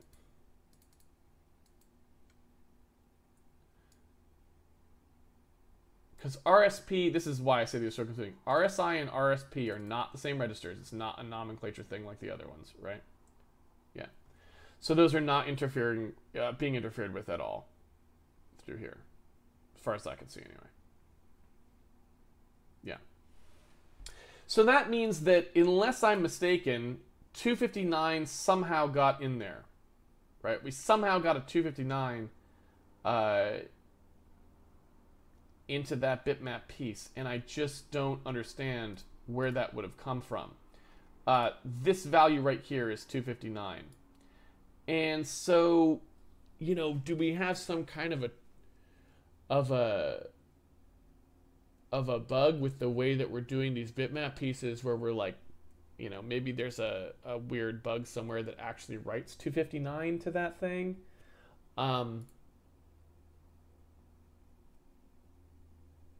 And I'm not sure where. You know, it's loaded out of here, obviously. But yeah, I just don't know. I don't know where that would have come from. It makes me want to put some guarding in here to look at these particular things and see if we can catch it a little earlier on to see where that's coming from, right? So, like, to get some idea of when 259 got stuck into the bitmap piece in the first place, because where did it come from? What makes it even more confusing is, remember, this actually isn't part of the art stuff. This is actually just where we create those snap together pieces. That's the only place that we set that information up. So for example, let's say actually I guess I didn't really need to close that down.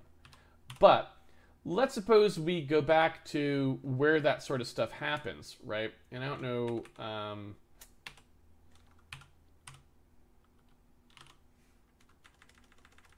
think it's in here, right? So when we actually create this stuff, when we create these pieces, we've got this connect piece call, and the connect piece call like sets some stuff up, right? It says, oh, you know, truncate this stuff down and stuff it in here like this or whatever, right?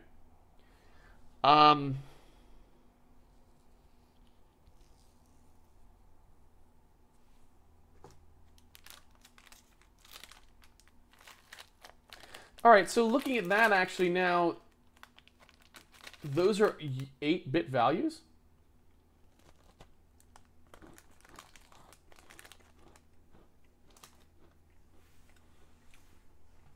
That's particularly interesting too.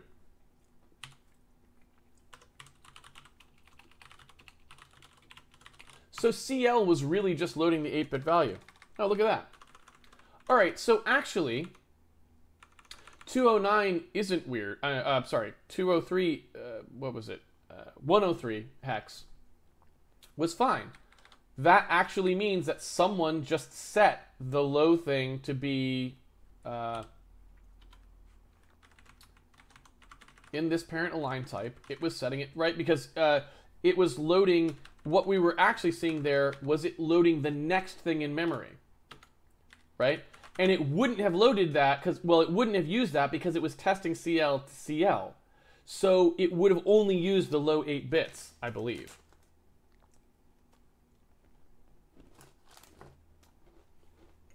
So that means it's not necessarily garbage.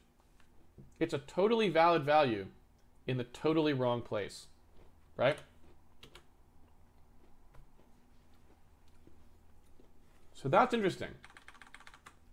So now the question becomes, how did that end up, right? I mean, let me just reset that one more time, because I know there's a lot going on there.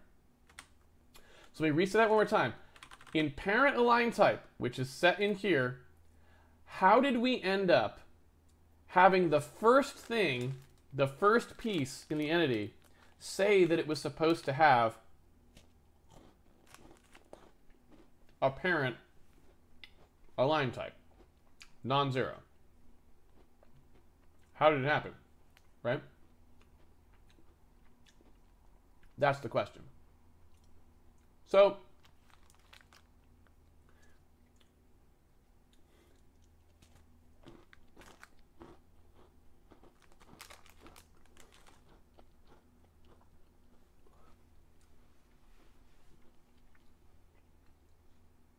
one possibility is, like, we're not clearing them properly.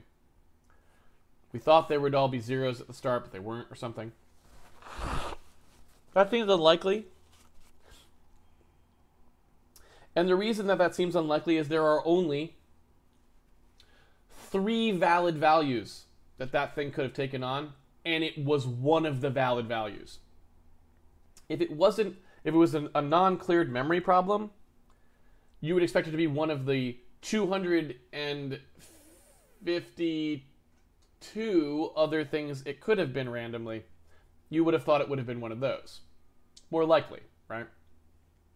So it's a low probability thing. We should check it, but it's low probability. More possible is somebody is calling connect piece weirdly, or something strange is happening there. Now, if we're right that it was the tabby, I mean, if it was, right? If it's Molly's fault, then here in add cat, this is where the problem would have been. So this add piece here, where we add the body and the head, somehow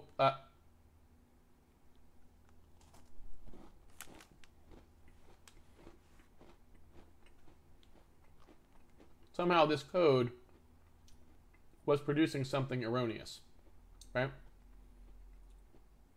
Now, when we call add piece, like here, what are we doing each time?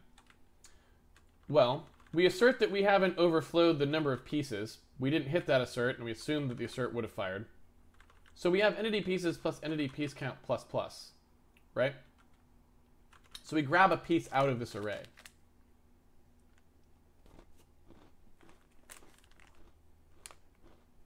They pretty much have to go in order, right? I mean, how could they not?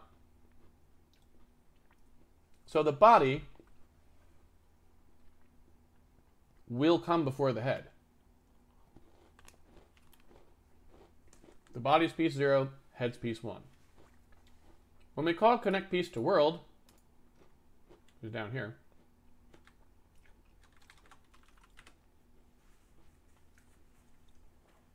we're doing an HHA align none as the parent piece align type. Not sure why we don't just set it to 0.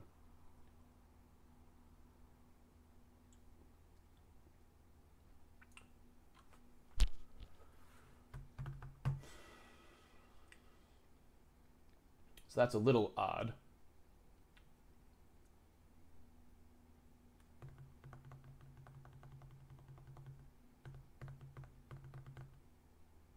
But let's, I mean, I'll double check it, but that's pretty much not a problem for us, right?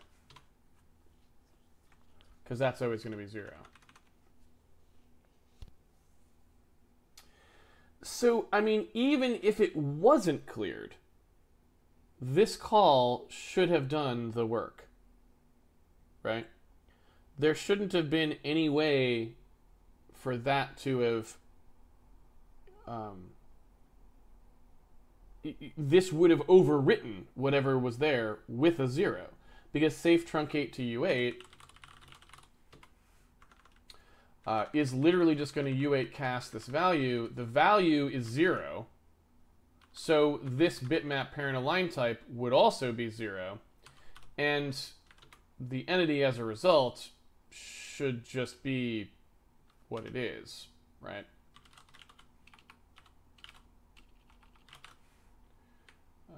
Is it place cat? No. It's add cat. Oh, right, I can't jump to it because of the parser doesn't understand the kind of, yeah, long story on that one. No matches for add cat? Here it is.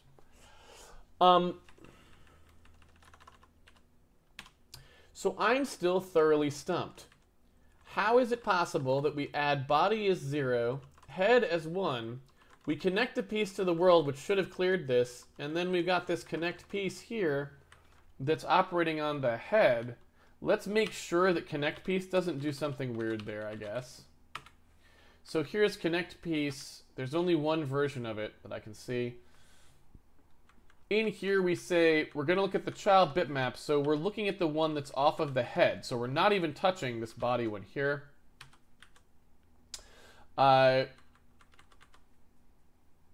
We grab the parent piece. Again, that's not going to make any difference because this is not the one. We're not writing this back to the one in question, which is the 0th, the 0th entry.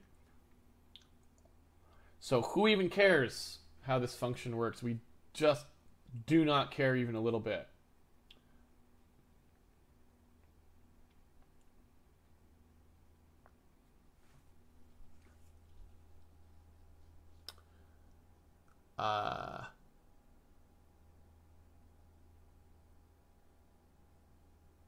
I literally can't see, any way that would have affected it. So somehow, although I don't see any way for it to actually happen, we are getting an alignment value that is non-zero into the first piece in our entity, unless our debugging of the assembly code was way off base. And the value we're getting, we actually know what the value was too, right? It was 1, so it was HHA align default was the parent alignment.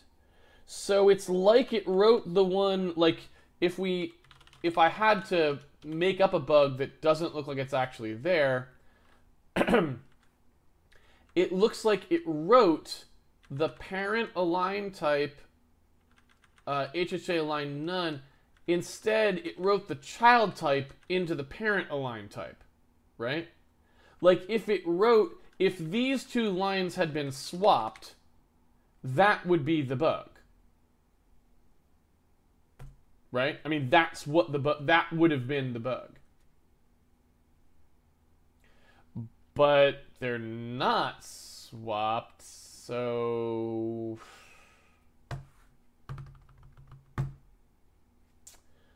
I don't really know.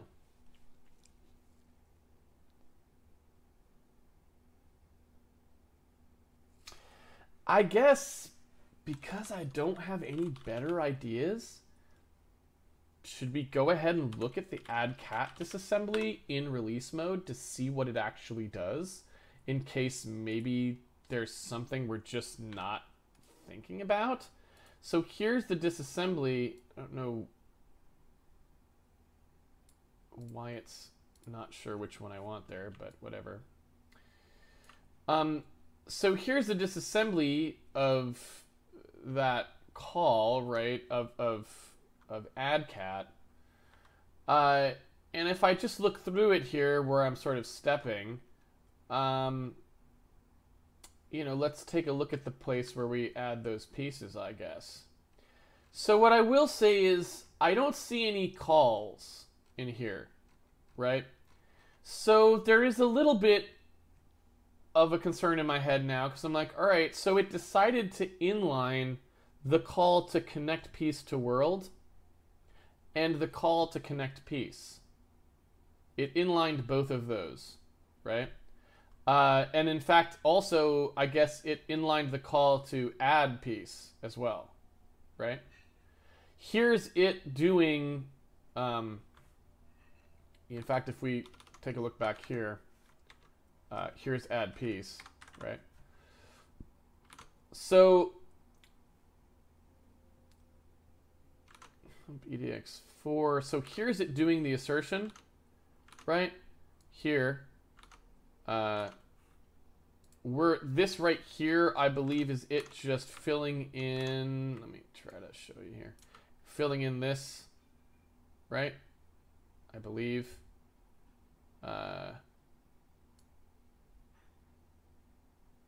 Yeah. So it's running out of registers, I think, to pass these, so it's putting them on the stack because they're structs, right? I think. Don't quote me on this. It might actually be filling in default parameters too, I don't know. So we're going through here, though, pretty straightforward, right? We're just checking the assertions.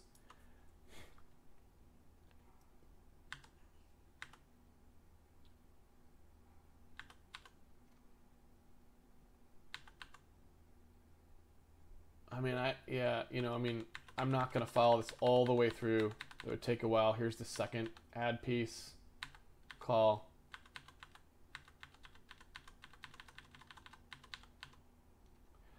And now we're down into the connector calls, right? In theory. So yeah, all right. Looking at this a little bit more closely here. Let's see.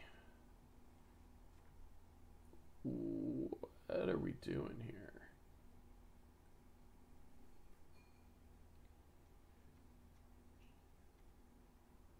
So it looks like, hold on a second.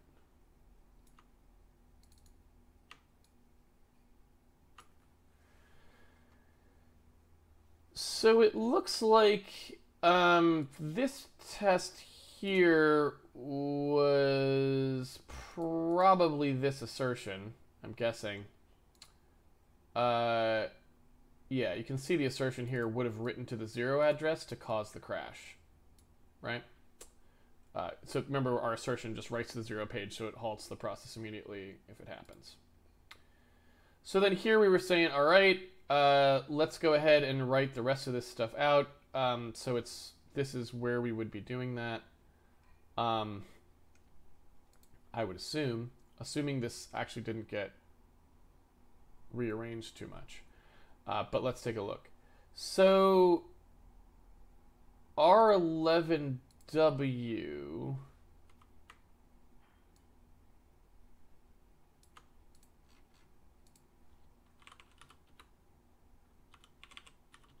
we go. R11W and then 1 are the two things that it's writing out. If we look at the structure of these bitmap pieces in entity visible piece, here's where those are created. The reserved value is obviously 0. The parent piece in our case is also going to be 0 here, or 1 in the other, as far as the other one. And the parent line type, child line type, that's the sort of thing that we're looking at here, how that's actually getting added in there. But yeah, so if you look at this, it looks like the way that that's working in here is it sort of knows exactly what it wants to write into this part of the struct. I don't know if we've got, of course not, the ability to inspect it much. Here's add cat. Yeah, it doesn't know anything. Does it know entity? It does. So if we take a look at the pieces here, here's them getting structured. Right? So if we take a look inside the pieces here and we look at the bitmap part of this, right? So the first one is supposed to get set to 0 here, 0 here, and 0 here, but 1 should get set right here. And if you look at the disassembly, that looks like exactly what's going to happen. Where do I get that window back? Here it is. This is setting the first part to 0, so that's setting these parts to 0 here, I believe. And then this part right here is putting that 1 in place. So I think when we step over this, that should go. Yeah, right? So that set it up exactly as we think that it should, which is great. I mean, quote unquote. Right? Now, looking for weird bugs that might be in this code, I guess. So R11W, I mean, I don't know where the last time that got set was.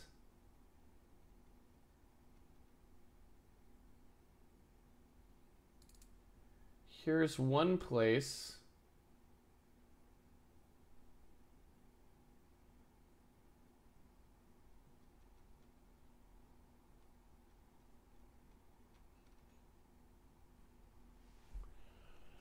I guess I couldn't tell you, man. Like, where is that getting set? This just clears it. Right? But I guess, now I think about it, it can only ever be 0. So I guess that's just fine. That would always be correct, right? So as long as R11 doesn't get changed again, that would be fine. Do we ever touch it again? We don't. We do a mauve here, which is interesting.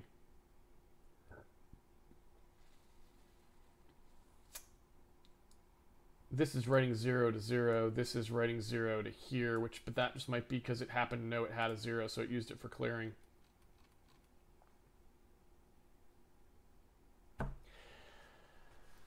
I don't know, man.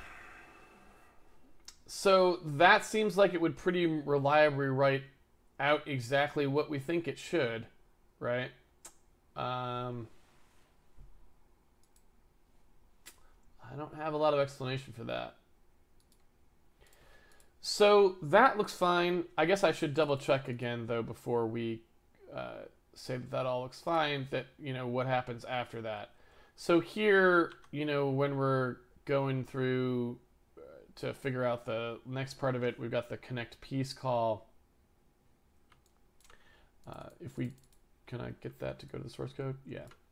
So here it needs to do, right, this subtraction, where it's got to figure out what index this thing is actually lining up for the parent piece.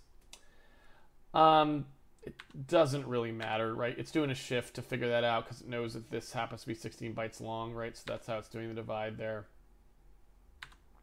Again, I don't think any of this matters because it's not going to write to the person who we care about anyway. It's doing a jump here. This is the assertion, again, that it left in, which is fine. And then it's, yeah, it looks like it's just... Again, I don't know why it keeps moving us away from that source. I wanted to see this source. Go to source code. Yeah, there we go. So in here, we're looking at this bitmap parent piece. It's just looking to make sure, I guess we didn't, yeah, when we're doing that connection, we're saying, make sure that the thing we're connecting to is earlier than we are.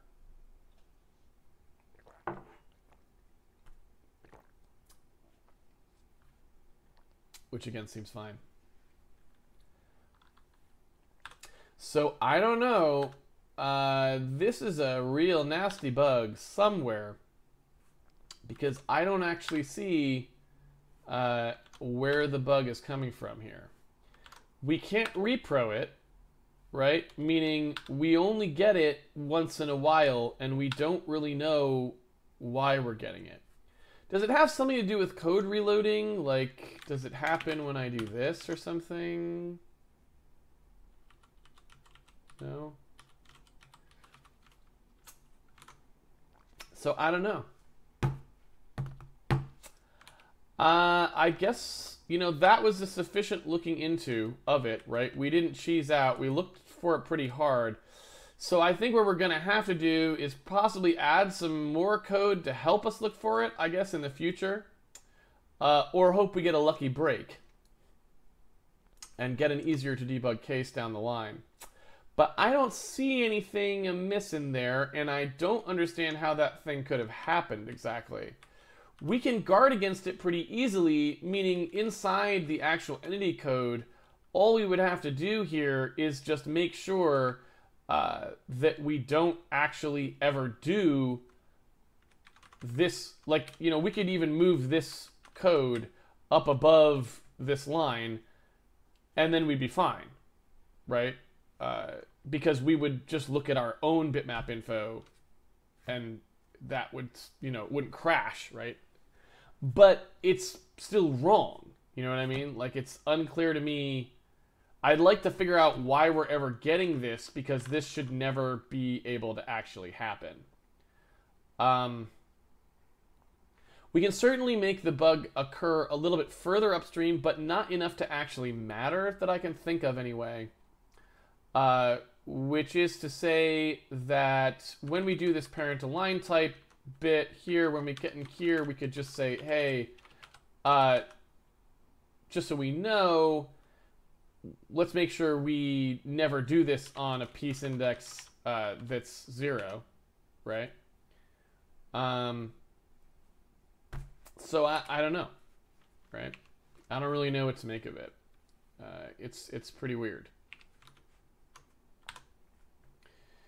But that's it, and I don't know how to track it down further. We'll go ahead and go to the Q&A, and I guess we'll finish up what we were doing today. We'll finish that up tomorrow.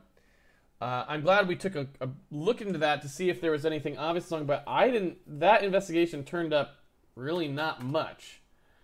And so if anyone has any, while that was happening, obviously you guys were watching. If you had any particular avenue you think I missed, tell me, you know, tell me what it was, because I'd be interested to know if there was anything that I didn't pursue there that looked like it could have been fruitful. But I don't have anything off the top of my head that I think we could have done that would have helped us. In release mode, you know, the debugger doesn't give you much help, so you're pretty much reading on your own.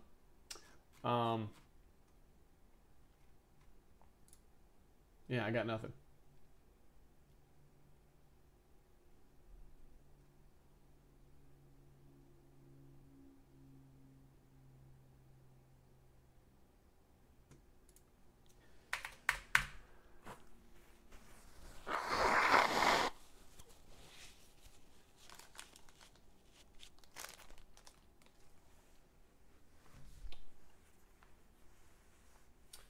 So how do you like the progress of H8 so far? I like everything except the lighting.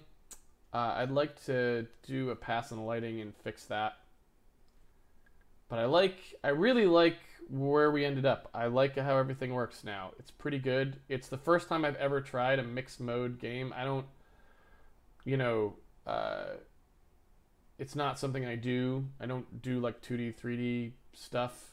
I usually just do 3D. Or straight 2D. So it was really interesting going through all of that, and I feel like what we ended up with was pretty novel. I've never seen anything that quite does exactly what we do. And so I feel like we found some pretty cool stuff. I don't know. I really like the way it looks. And seems like a pretty solid engine so far. It suffers from the fact that not very much time has been put into it, you know? Engine work is hard work, it's long hours, and it's like, you know, a lot of stuff you have to do. And so it's pretty truncated compared to what I would like to spend on the engine. You know, I'd like to spend at least 4 times as much time as we've spent on stream for the same amount of code that we've had, just refining things, making them more robust and cleaning them up and all that sort of stuff that I would normally have plenty of time to do for an engine of this complexity, which is not that high. But, you know, given the limitations of the series and what I can do with the way that we set it up, I think it's delightful. I would like to fix the lighting though. The lighting is just not where it needs to be. It looks cool. It's too slow. And so I think that's the last thing that I have some ideas about it. That's the last thing that I'm like, yeah, that's not really solved, right? Everything else looks and feels great in terms of the architecture. And the things that we have to do are more just like straight to do items. I don't see a lot of unknowns in there, but the lighting needs to be improved. So.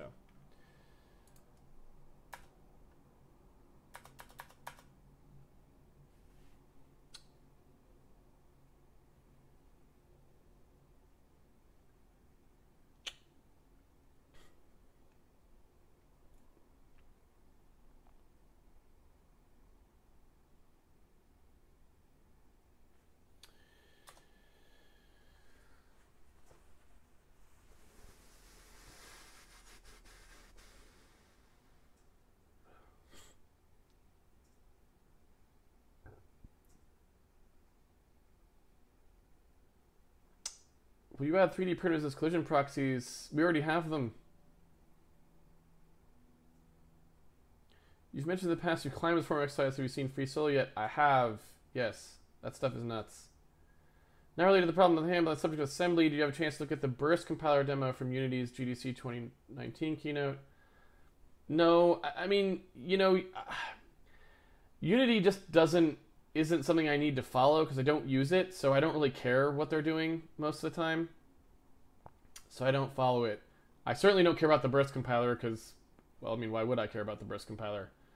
I think it's good, though, because for people who have to use Unity, which is a lot of people, I think it's good that they are trying to provide ways of giving you access to actual speed-focused code. Right?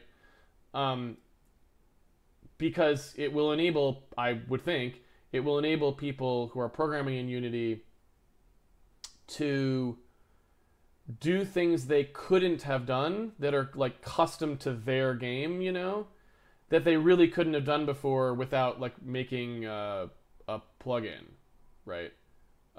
Where they have to go write like the C++ code themselves, which is, you know, the whole point of Unity is that you're not having to do that. Like the whole point is that you don't have to go do all the standard game development stuff. You can just use the stuff they've already built. But, you know, there are specific things that you need to do in your game that are specific to your game, and you don't want to have these handcuffs on you where you can't get reasonable performance out of it. So I think the Burst compiler is very good, and I hope it is successful at like giving people the ability to stay in the confines of Unity, so they don't have to learn a whole new environment and programming language and all these other sorts of things, but still they can learn a few things about how computers work and how to do things quickly, and then access that power through a standard Unity, interface. So I think that is just fundamentally good, and will have a positive impact on this, the types of games you can make in Unity that maybe in the past you wouldn't really have been able to make certain kinds of games because the performance would have been a limiting factor. Now you can maybe consider those games, whatever that sort of space looks like, right? Miblo, a couple of days late, but now that we're hopping in Z, how about adding water so the hero can go swimming? I'm not averse to it, but I'll be honest, the thing is, I don't know that we really want to take the time to do water rendering, because water rendering is kind of its own whole thing, and just based on like time constraints, right? Like, I don't know that we want to go down that road. So I would say that might be more left as an exercise for the reader, you know? It seems to me somewhat straightforward how you would go about adding something like that, so I think most people would be able to do it on their own. And the really big challenge is how do you draw it, right? Because you want the water to look nice. You want it to look like water. And the question is, how do you make it respond, you know, when the hero like jumps on in, you know, and do you do some water simulation to try to make it look like it's rippling out, and you know, those sorts of things. And then what do you do about, you know, do you want to try and reflect things in it, you know? So it's a pretty, you know, water is a bad thing to add to a game if you don't want to go down kind of a pretty big rendering rat hole, because it's its whole own thing. Now you could, if you just want cheap water, that's not so hard, right? It's just a translucent plane you stick in there. And that's not so bad. So, you know, we could do really lousy water, but, you know, I'd probably rather just not do water.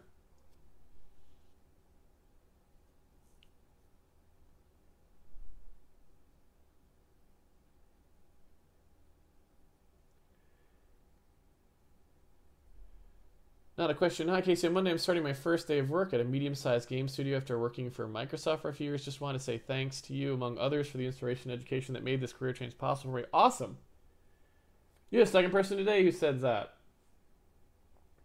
It's good to see so many people are, you know, finding new directions thanks to, you know, some increased exposure to low-level programming stuff.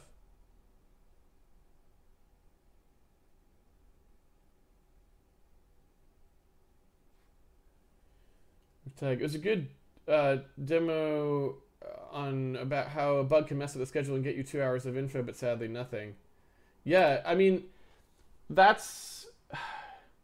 And I guess the other thing that I would say is that's why I think debuggers are really underrated. I mean, a lot of that time that we spent there was time that a machine could have answered the questions, right? Like, I wasn't doing anything superhuman related. Not superhuman, but that was super related to humans. Most of the inquiries that I performed are ones that a machine could have performed with very limited direction, right? And so better debuggers would save a lot of time for low-level programmers. Debuggers right now are just really lousy. And so improving debuggers and making it so that you don't have to spend very much time to debug release mode code, which is where a lot of bugs happen, would be a pretty major improvement. And like most of the 2 hours of today, well, not 2 hours, because we spent an hour before doing that. So it was an hour, but an hour, a good hour, was spent mostly doing things that could have been automated, right? And so I feel like, you know, I would really like to emphasize just how bad the debugging situation is. We weren't doing things that really needed to be done by a person. Those were things that could have been done by a computer, but that we just have to do manually for no real reason. Just poor debuggers, right?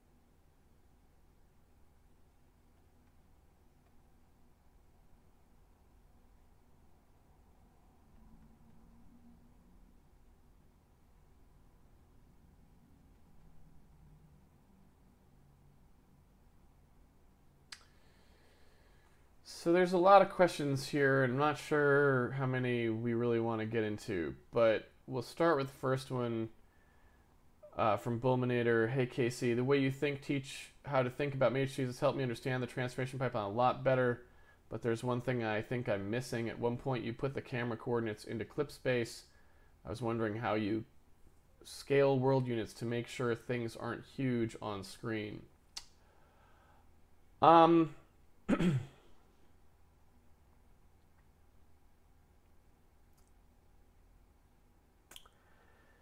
So I guess I'm not really sure how to answer that question.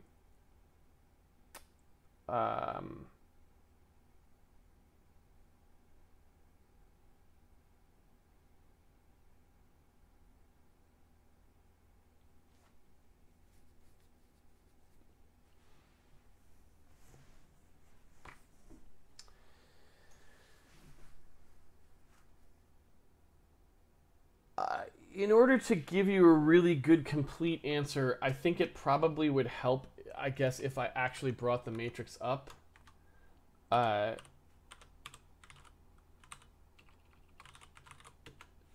So this is the perspective projection call that we're actually using in Handmade Hero, right? And if you look at the way that this matrix is structured, what you can see is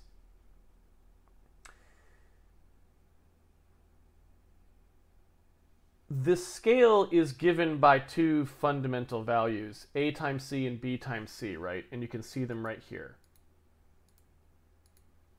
right? In our case, we fix A at 1.0. Which means that we're sort of, I don't know how to put it, but like x coordinate primal, like we're basically saying we're going to adjust the scale in y of the clip transform to account for the aspect ratio, right? Because we're creating a unit cube for our clip space, and we're choosing, we have to either compress x or compress y differently to make sure that we have the same aspect ratio as our screen, right? So hopefully A and B makes sense there. Neither of those two is scaling anything, right? A is 1.0, so it doesn't scale anything at all. And B is only applying a scale such that our unit cube properly captures the fact that the final height of the screen, the final height that we want to see of the world, you know, of that slice through the world, is wider than it is tall, right? And you can see that it's a little bit paradoxical. It's width over height that we're putting in there, right? Instead of height over width, which is what you would expect if you were doing the other way around. But remember, it's because this is the compression, not the expansion. So we're going the opposite direction as we would if we were trying to, we're not trying to compute the height from the width, because if we were, it would be the other way around. Instead, what we're trying to do is compress the height into the same space as the width, right? So that's why the ratio is flipped from what you might intuitively think. Okay, so these two values do not scale the world at all. They're just trying to make sure that we end up with a cube that matches, so we don't get warping, right? That matches the display. Because after this transform occurs, we're going to multiply the outcoming values by the number of pixels in X and Y, and those numbers are different. So this is accounting for that difference in scale on the other side. Might be another way to think of it, right? Hopefully. Okay, so what that leaves you with is the C value, this right here. And that C value is the thing that does all of the scaling. That's the focal length of the lens, right? And that C value is precisely the thing that gives you the scaling that you're talking about. So the focal length of a lens, and this is not exactly true because obviously we're not really simulating a lens per se. This is a kind of idealized like pinhole camera kind of a thing, right? But it is precisely that focal length of the pinhole camera lens that determines how big the world appears on the camera's film back. So that is what that is, right? So that's the thing, to answer your question. That right there, that focal length value, is what determines how big or small the world appears on the picture of it that you are taking, right? I don't know if there's any really better way to put it than that. Does that make any sense? It might not have, but...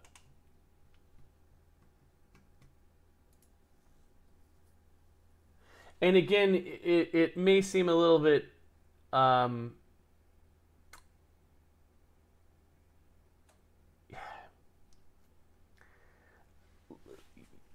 that may not have been a complete enough explanation. So, you know, it's an important question that you're asking. This is an important question. Most, 99% of all programmers who've ever used a perspective projection matrix don't know how it works. So it's good that you're asking this question, because most people don't ask this question and they just, never understand what's going on. So just to be a little bit more concrete, and maybe this diagram will help a little bit. So in a normal camera, right, you've got a thing called the lens assembly. And the lens assembly is some nonsense that's got like all these different lenses and crap in it, right? And so the world is out here somewhere, you know what I mean, that we're looking at. And what's actually happening with those lenses is all kinds of light bouncing around is happening in here, and then eventually it gets to a film back, and it exposes some part of the film back, or the CCD in the case of a digital camera nowadays. And that's how we get the image, right? And so normally when we talk about things like the effective focal length of a lens, we're talking about something like this, and like, okay, we're not doing that. So the word focal length here is not really talking about any kind of real-world analog of a real lens assembly. But it's not that far off, because what we are actually talking about is the following thing for a pinhole camera. Here is my pinhole camera, right? And here is some crap in the world, okay?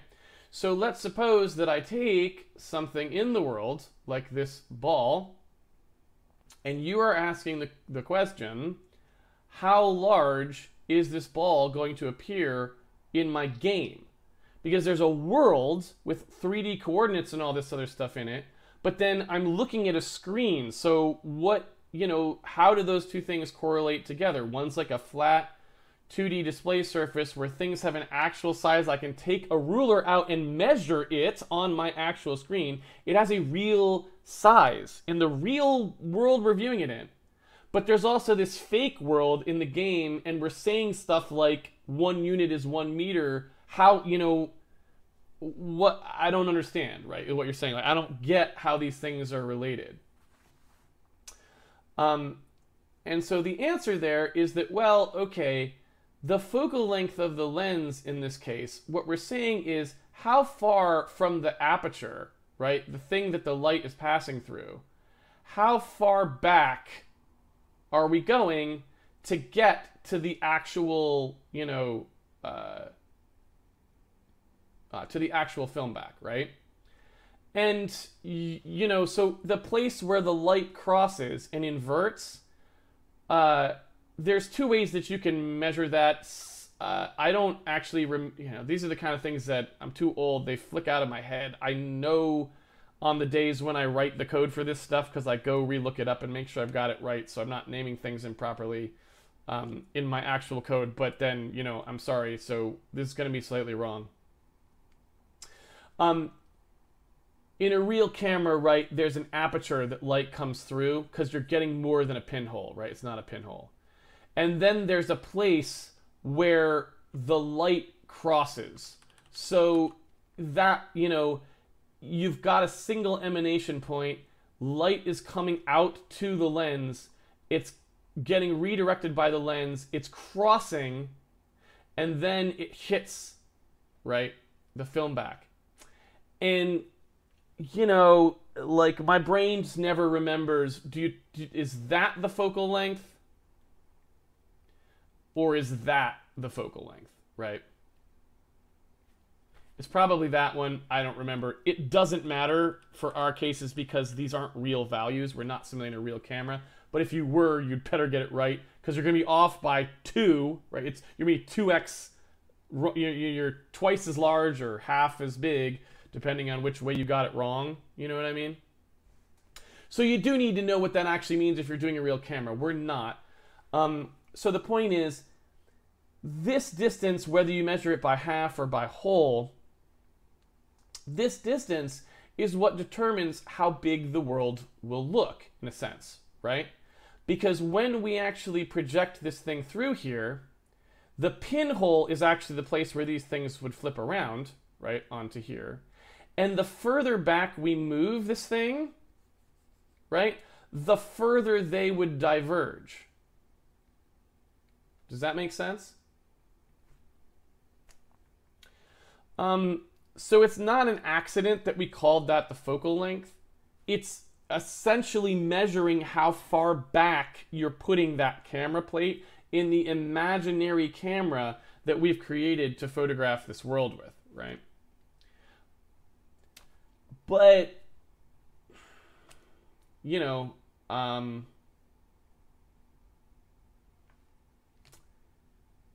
I don't know if that helps you picture a little bit more what's going on in there with that focal length value. So,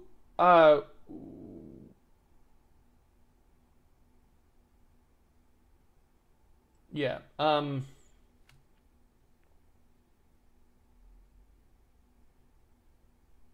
Trying to think if that makes any sense.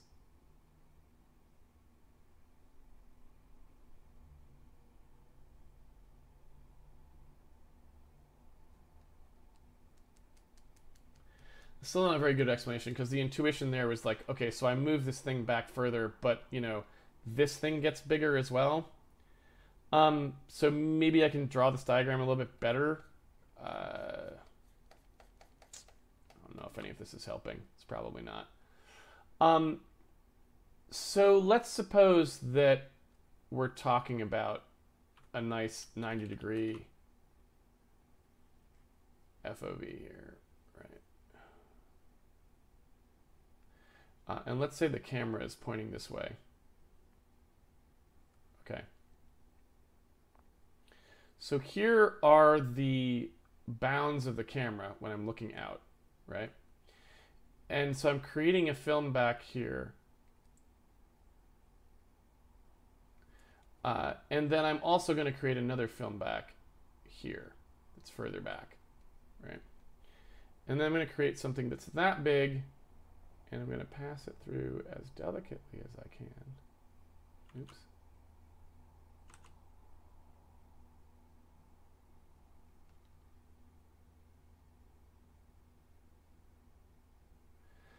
All right, so let's say it's about that big. Okay. So yeah, like if we look at what actually happens here when we've got these sort of things, and you know, like I said, it's unfortunately not the best. But you know,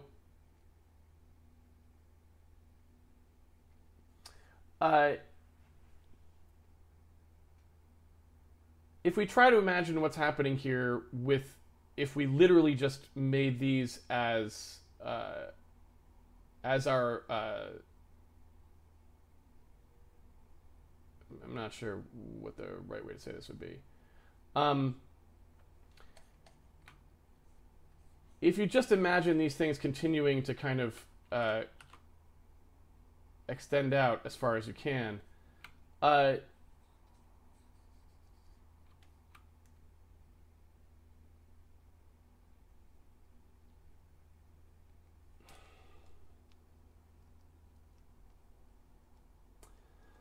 need a better way to draw these diagrams, because this is just, I'm trying to show that those triangles end up being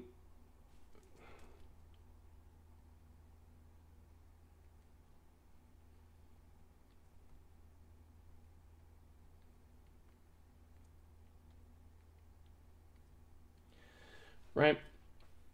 Okay, so as best as I can actually do this, right, these are going to be similar triangles, right? So each one of these, the ratio should be the same, right? I guess is what I was trying to say. So the reason I was saying like this is not a particularly compelling way to actually view the focal length effect is because the diagram doesn't include the actual part that makes this not produce the exact same result, right? Whereas this diagram does include the thing that makes it not produce the exact same result, which is the fact that the aperture size is the same, but the focal length part is changing.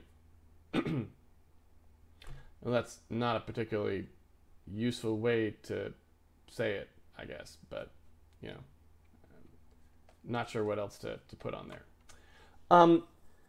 So really what you have to imagine happening is this pinhole has collapsed two parts of this camera down into one part of the camera.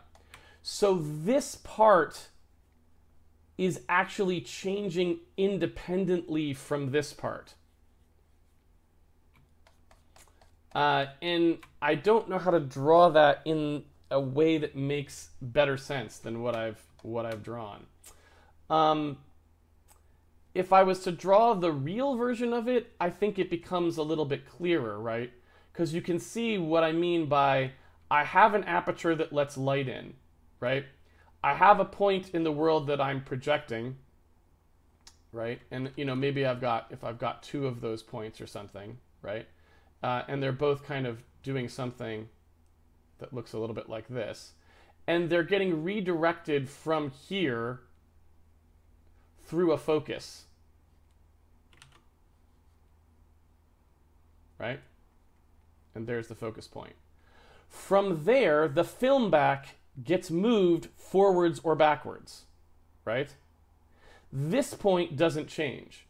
So the further back you move this fixed size thing, right, the more you can see how this would change size. So the right way to do it on this diagram would be enforce a fixed size.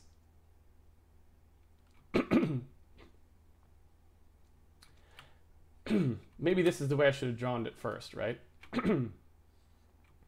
So assume this fixed size here, right? Because it is going to be a fixed size, right? The thing that we produce, that unit cube, is the unit cube. That's how big it is, right? So maybe this is the best way to draw the diagram. I don't know. It's like, I think about it in these terms nowadays because I'm used to having to simulate real camera effects. So when you go to a pinhole camera, I'm not sure the best way to like visualize what's going on. In my head, I think of it like this diagram, but we don't have that part of this diagram. So maybe a better way to think of it would be, if this is a fixed size, the reason that we call it focal length is because you could imagine moving this fixed size plate backwards. And as you move that fixed size plate backwards, right, this is going to take up more room on the back of the plate and get bigger, right? Does that make sense? So as the focal length gets further back, this will get bigger. So that's why when you look on here, these clip space coordinates as they come out, the focal length is just a straight up scale. And it's a scale because it's effectively just taking these and pushing them outwards. As the focal length gets bigger, they will get larger, right? I don't know if that makes any sense. And so that's like effectively what you're doing in a compressed pinhole camera, so that these things don't actually really exist. But you can think of you can still think of this as the -1, +1 bounds of the clip space, right?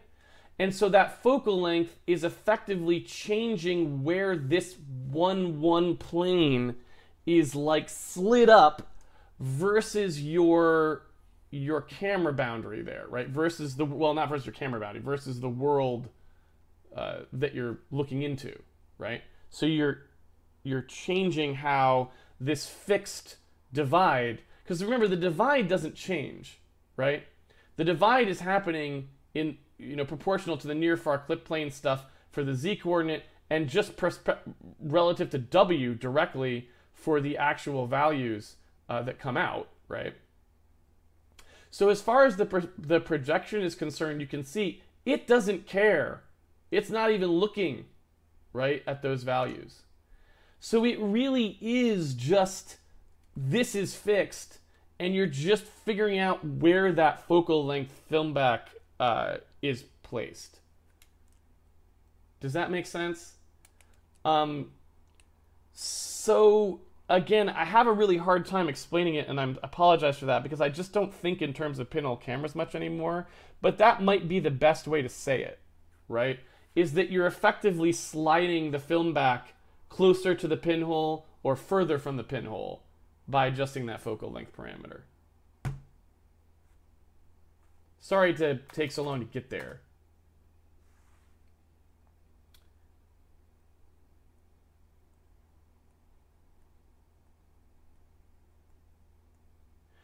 Zero PBM says, I think in a pinhole camera, the focal length is 0 and the focal point is the actual pinhole itself.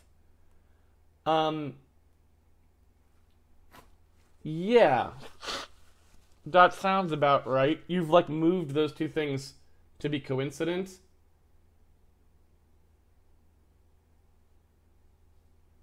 Yeah, so you know what? This phrase here,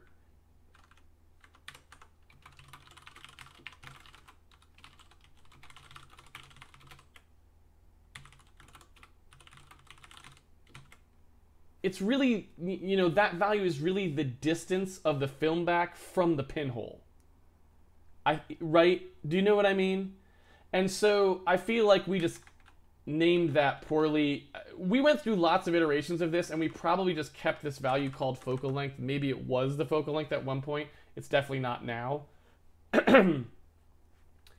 But a better way to think of it is like that's the distance the film back has moved from the pinhole, which would be the point, the focal point, I guess.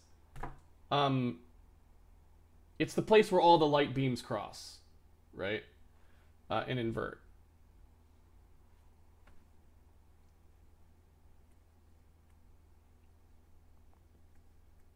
Going to the perspective question, so mathematically you are recreating the space bounded by the near and far clip frame in the space defined by the lens of the focal length. So if you could imagine one pixel as being a vector from the lens to some point, you are literally just doing a magnitude scale. If that's the case, how do you handle the fact that you're mapping a curved surface onto a plane? You mean, what do you mean by a curved surface?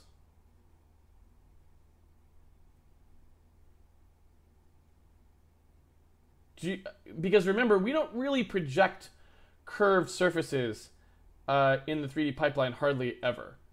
There are some things that we could talk about that, like if you're projecting NURBS if you're going to project things that actually themselves have the ability to project, there's a whole other set of things you have to talk about. But we only really project points. So we usually convert curved surfaces to fixed points, and we just use lots of them to approximate the curved surface, right?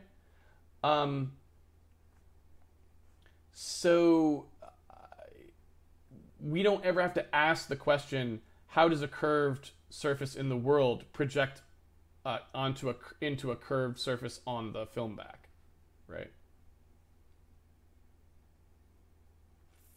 But maybe that's not what you're asking.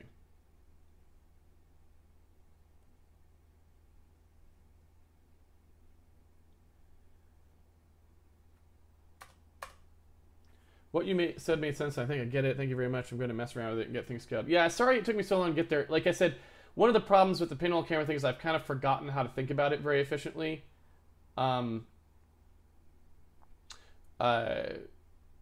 there's just, human brains aren't great, including mine. And so I forget a lot of stuff. You work through it and then you page it out. And you remember how to get back to it if you need to, but it takes some time. So yeah. How much do curved monitors complicate this? They don't really complicate it much at all. If you wanted to take a curved monitor into account, you certainly can in your projection. The problem that you actually get with curved monitors is that piecewise linear approximations don't actually work on curved monitors because the monitor is curved.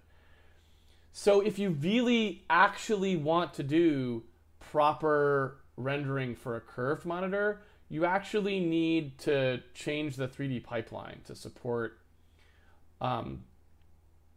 proper what's called perspective rasterization. That's actually not that hard, but you can't do it on modern hardware. It doesn't support it because the rasterizer's fixed. To be more specific about what I'm talking about, so if we wanted to extend our projection equations to work properly on a curved monitor, it's not that hard. All we have to do is say, when we go ahead and project these things, then when we're projecting, instead of just forcing things through a matrix and saying that we're done, we just need to go, this back here that we're projecting onto, right, is curved.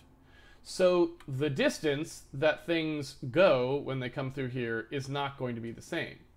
It's not that hard to work out the math for that because based on the direction of the thing being projected what that distance is for the curved monitor, right? So it's not that bad if you had to work that out, but the problem is then you're going to get specific discrete answers for like points of a polygon. And then when you rasterize, you're going to interpolate between that directly. And that's not what you actually want. You want every pixel to properly have taken into account that perspective warp, right? But like I said, it's actually not that hard. We could have built all 3D hardware to do this. It's just we didn't because, and by the way, curved monitors isn't the most interesting case. It's actually lens eye optics that are usually the interesting case, but they have another problem, which is RGB gets shifted differently through a lens. It's a really long story, but like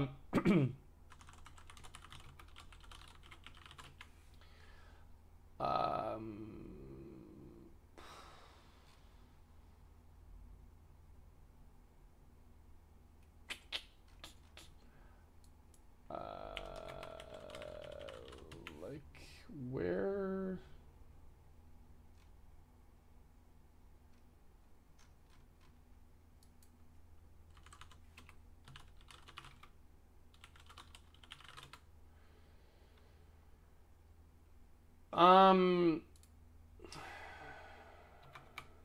so I have a particular paper that I want to reference right now, and I'm having a really hard time thinking of what its name is, so I can't find it.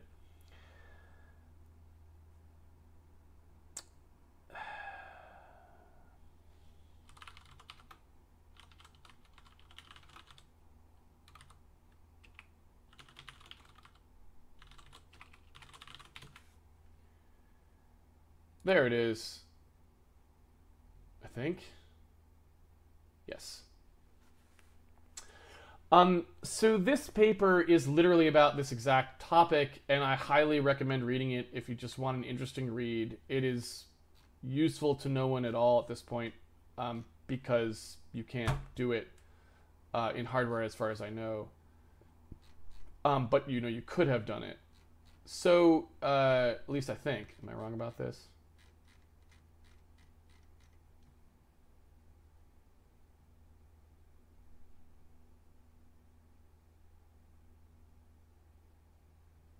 I don't remember if they came up with like a way to hack it.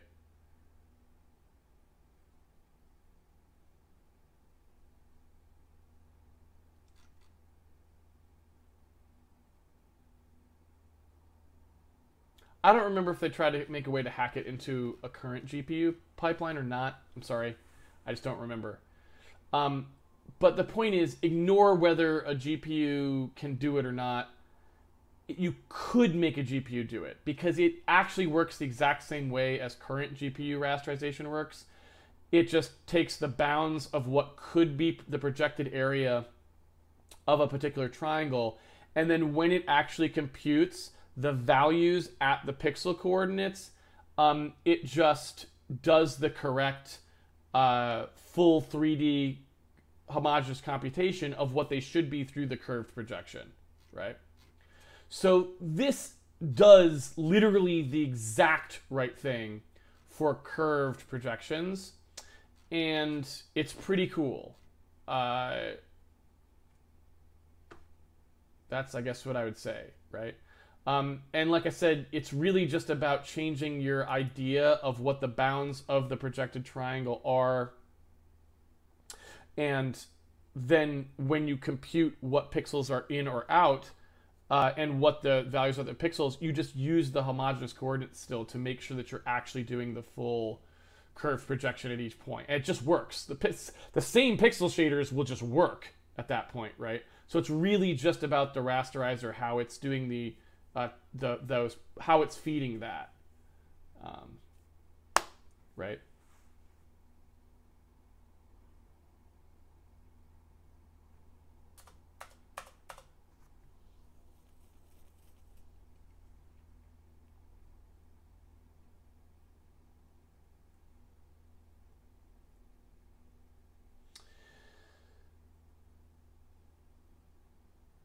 Imagine the true surface as being an arc with radius equals focal length. Oh, okay. So I maybe understand what you're asking about with the curved surfaces now. This is jumping back to the previous question. Let me try to give you a more clear impression here. So again, with any camera, right? So we'll try to get out of the pinhole versus regular. There is some point where this stuff is inverting, right? And so for our pinhole camera, you know, light from the world is going through the pinhole and inverting at the pinhole. With our wide aperture camera, it's going through the aperture, right? So it's like actually all of the light is going across this entire surface. And then there's a pinhole, like it's not a pinhole. There's a point where the same location that goes through two sides of the lens will invert and project, right? So there's stuff like this, right? If the focal length is set to that, you get here. If you take these two going through the same point, so let's say you took them both going through here, where they would cross is probably the equivalent of the pinhole. So ignoring all of that, we have a point somewhere where the light beams cross, and we don't know how we got there, right? When those beams cross, even if this surface is curved, right, versus straight, we don't care, the film back just needs to be the shape of the display. So if it's a photograph, it's flat. If it's a monitor, it's flat. If the monitor's flat, it would be curved if the monitor was curved. The actual projection on here, we're trying to ask where it hits a flat surface. We're not trying to ask how far this went. We're not asking how long this ray is. We're waiting until the ray hits our collector. So it doesn't produce, for a flat collector, it doesn't produce an ideal function that looks like that. It's actually producing a projection that is flat on the flat surface. And then we stick it on the flat surface and we're done, right? So no, there isn't a curve induced by the fact that these rays are traveling different distances. It's okay that they are, right? That's okay. Because we're making a flat collector of rays that are hitting it, and then we're putting it onto a flat surface. We don't need to think about the curvature at all there. Hopefully that helps a little bit.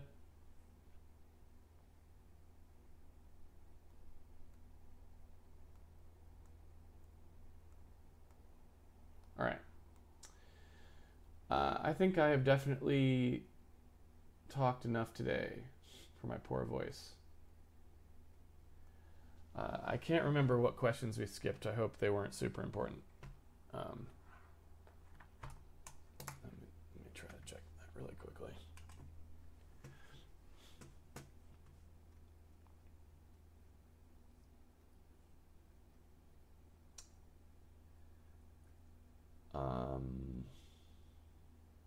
So there's only one it looks like we missed, which was if I wanted to create seamless terrains starting from a cube-like tile map, what algorithm should I look into? So that's a little bit too open-ended, and it also is a little underspecified, so I'd say I'm probably not going to take that one. I apologize. Let me see.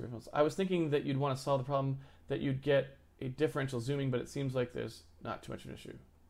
Okay, well, as long as, all right. So hopefully we've addressed all the questions. Again, sorry it took me a while to get around to a good diagram for what was happening in the camera land. It's confusing stuff, right? And it's because there's so many pieces that are interacting at that point.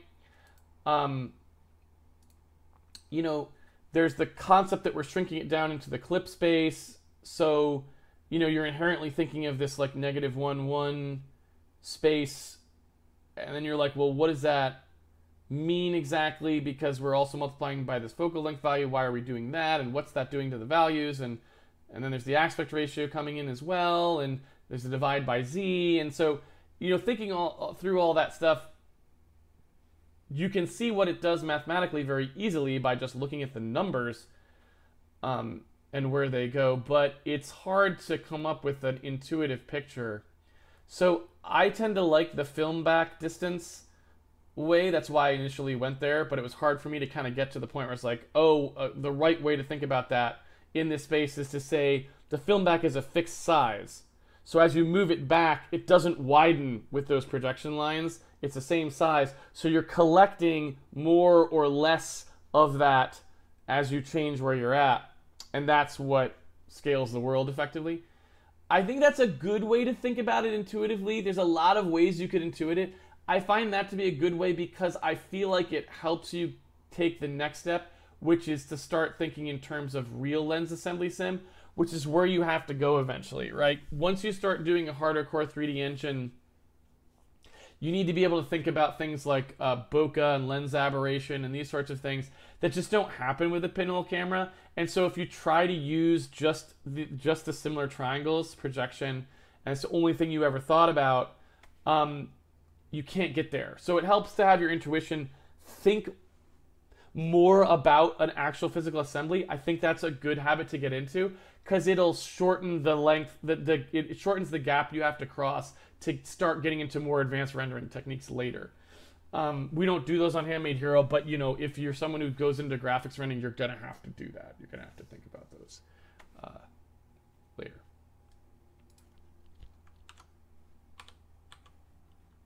All right, let's see here. I'm gonna go ahead and close things down. Let's see here. All right. Thanks everyone for joining me for the episode of Handmade Hero. It's been a pleasure coding with you as always. If you want to follow along the series at home, you can always go to handmadehero.org and pre-order the game. It comes with the source code, so you can play around with stuff like the focal length parameter and see what it actually does. That's it for tomorrow. I'm just going to pick up where we left off today. We weren't able to find that bug. We're going to have to see if we can hunt it down some other way. It's a pretty elusive one, and I'm not really sure where it's coming from. So it's going to be a bit tricky, but hopefully we'll get it. We'll try to pay close attention when we see it next time. That's it. Hope to see you back here tomorrow, same time, same place. Till then, have fun programming, everyone, and I'll see everybody on the internet. Take it easy, everybody.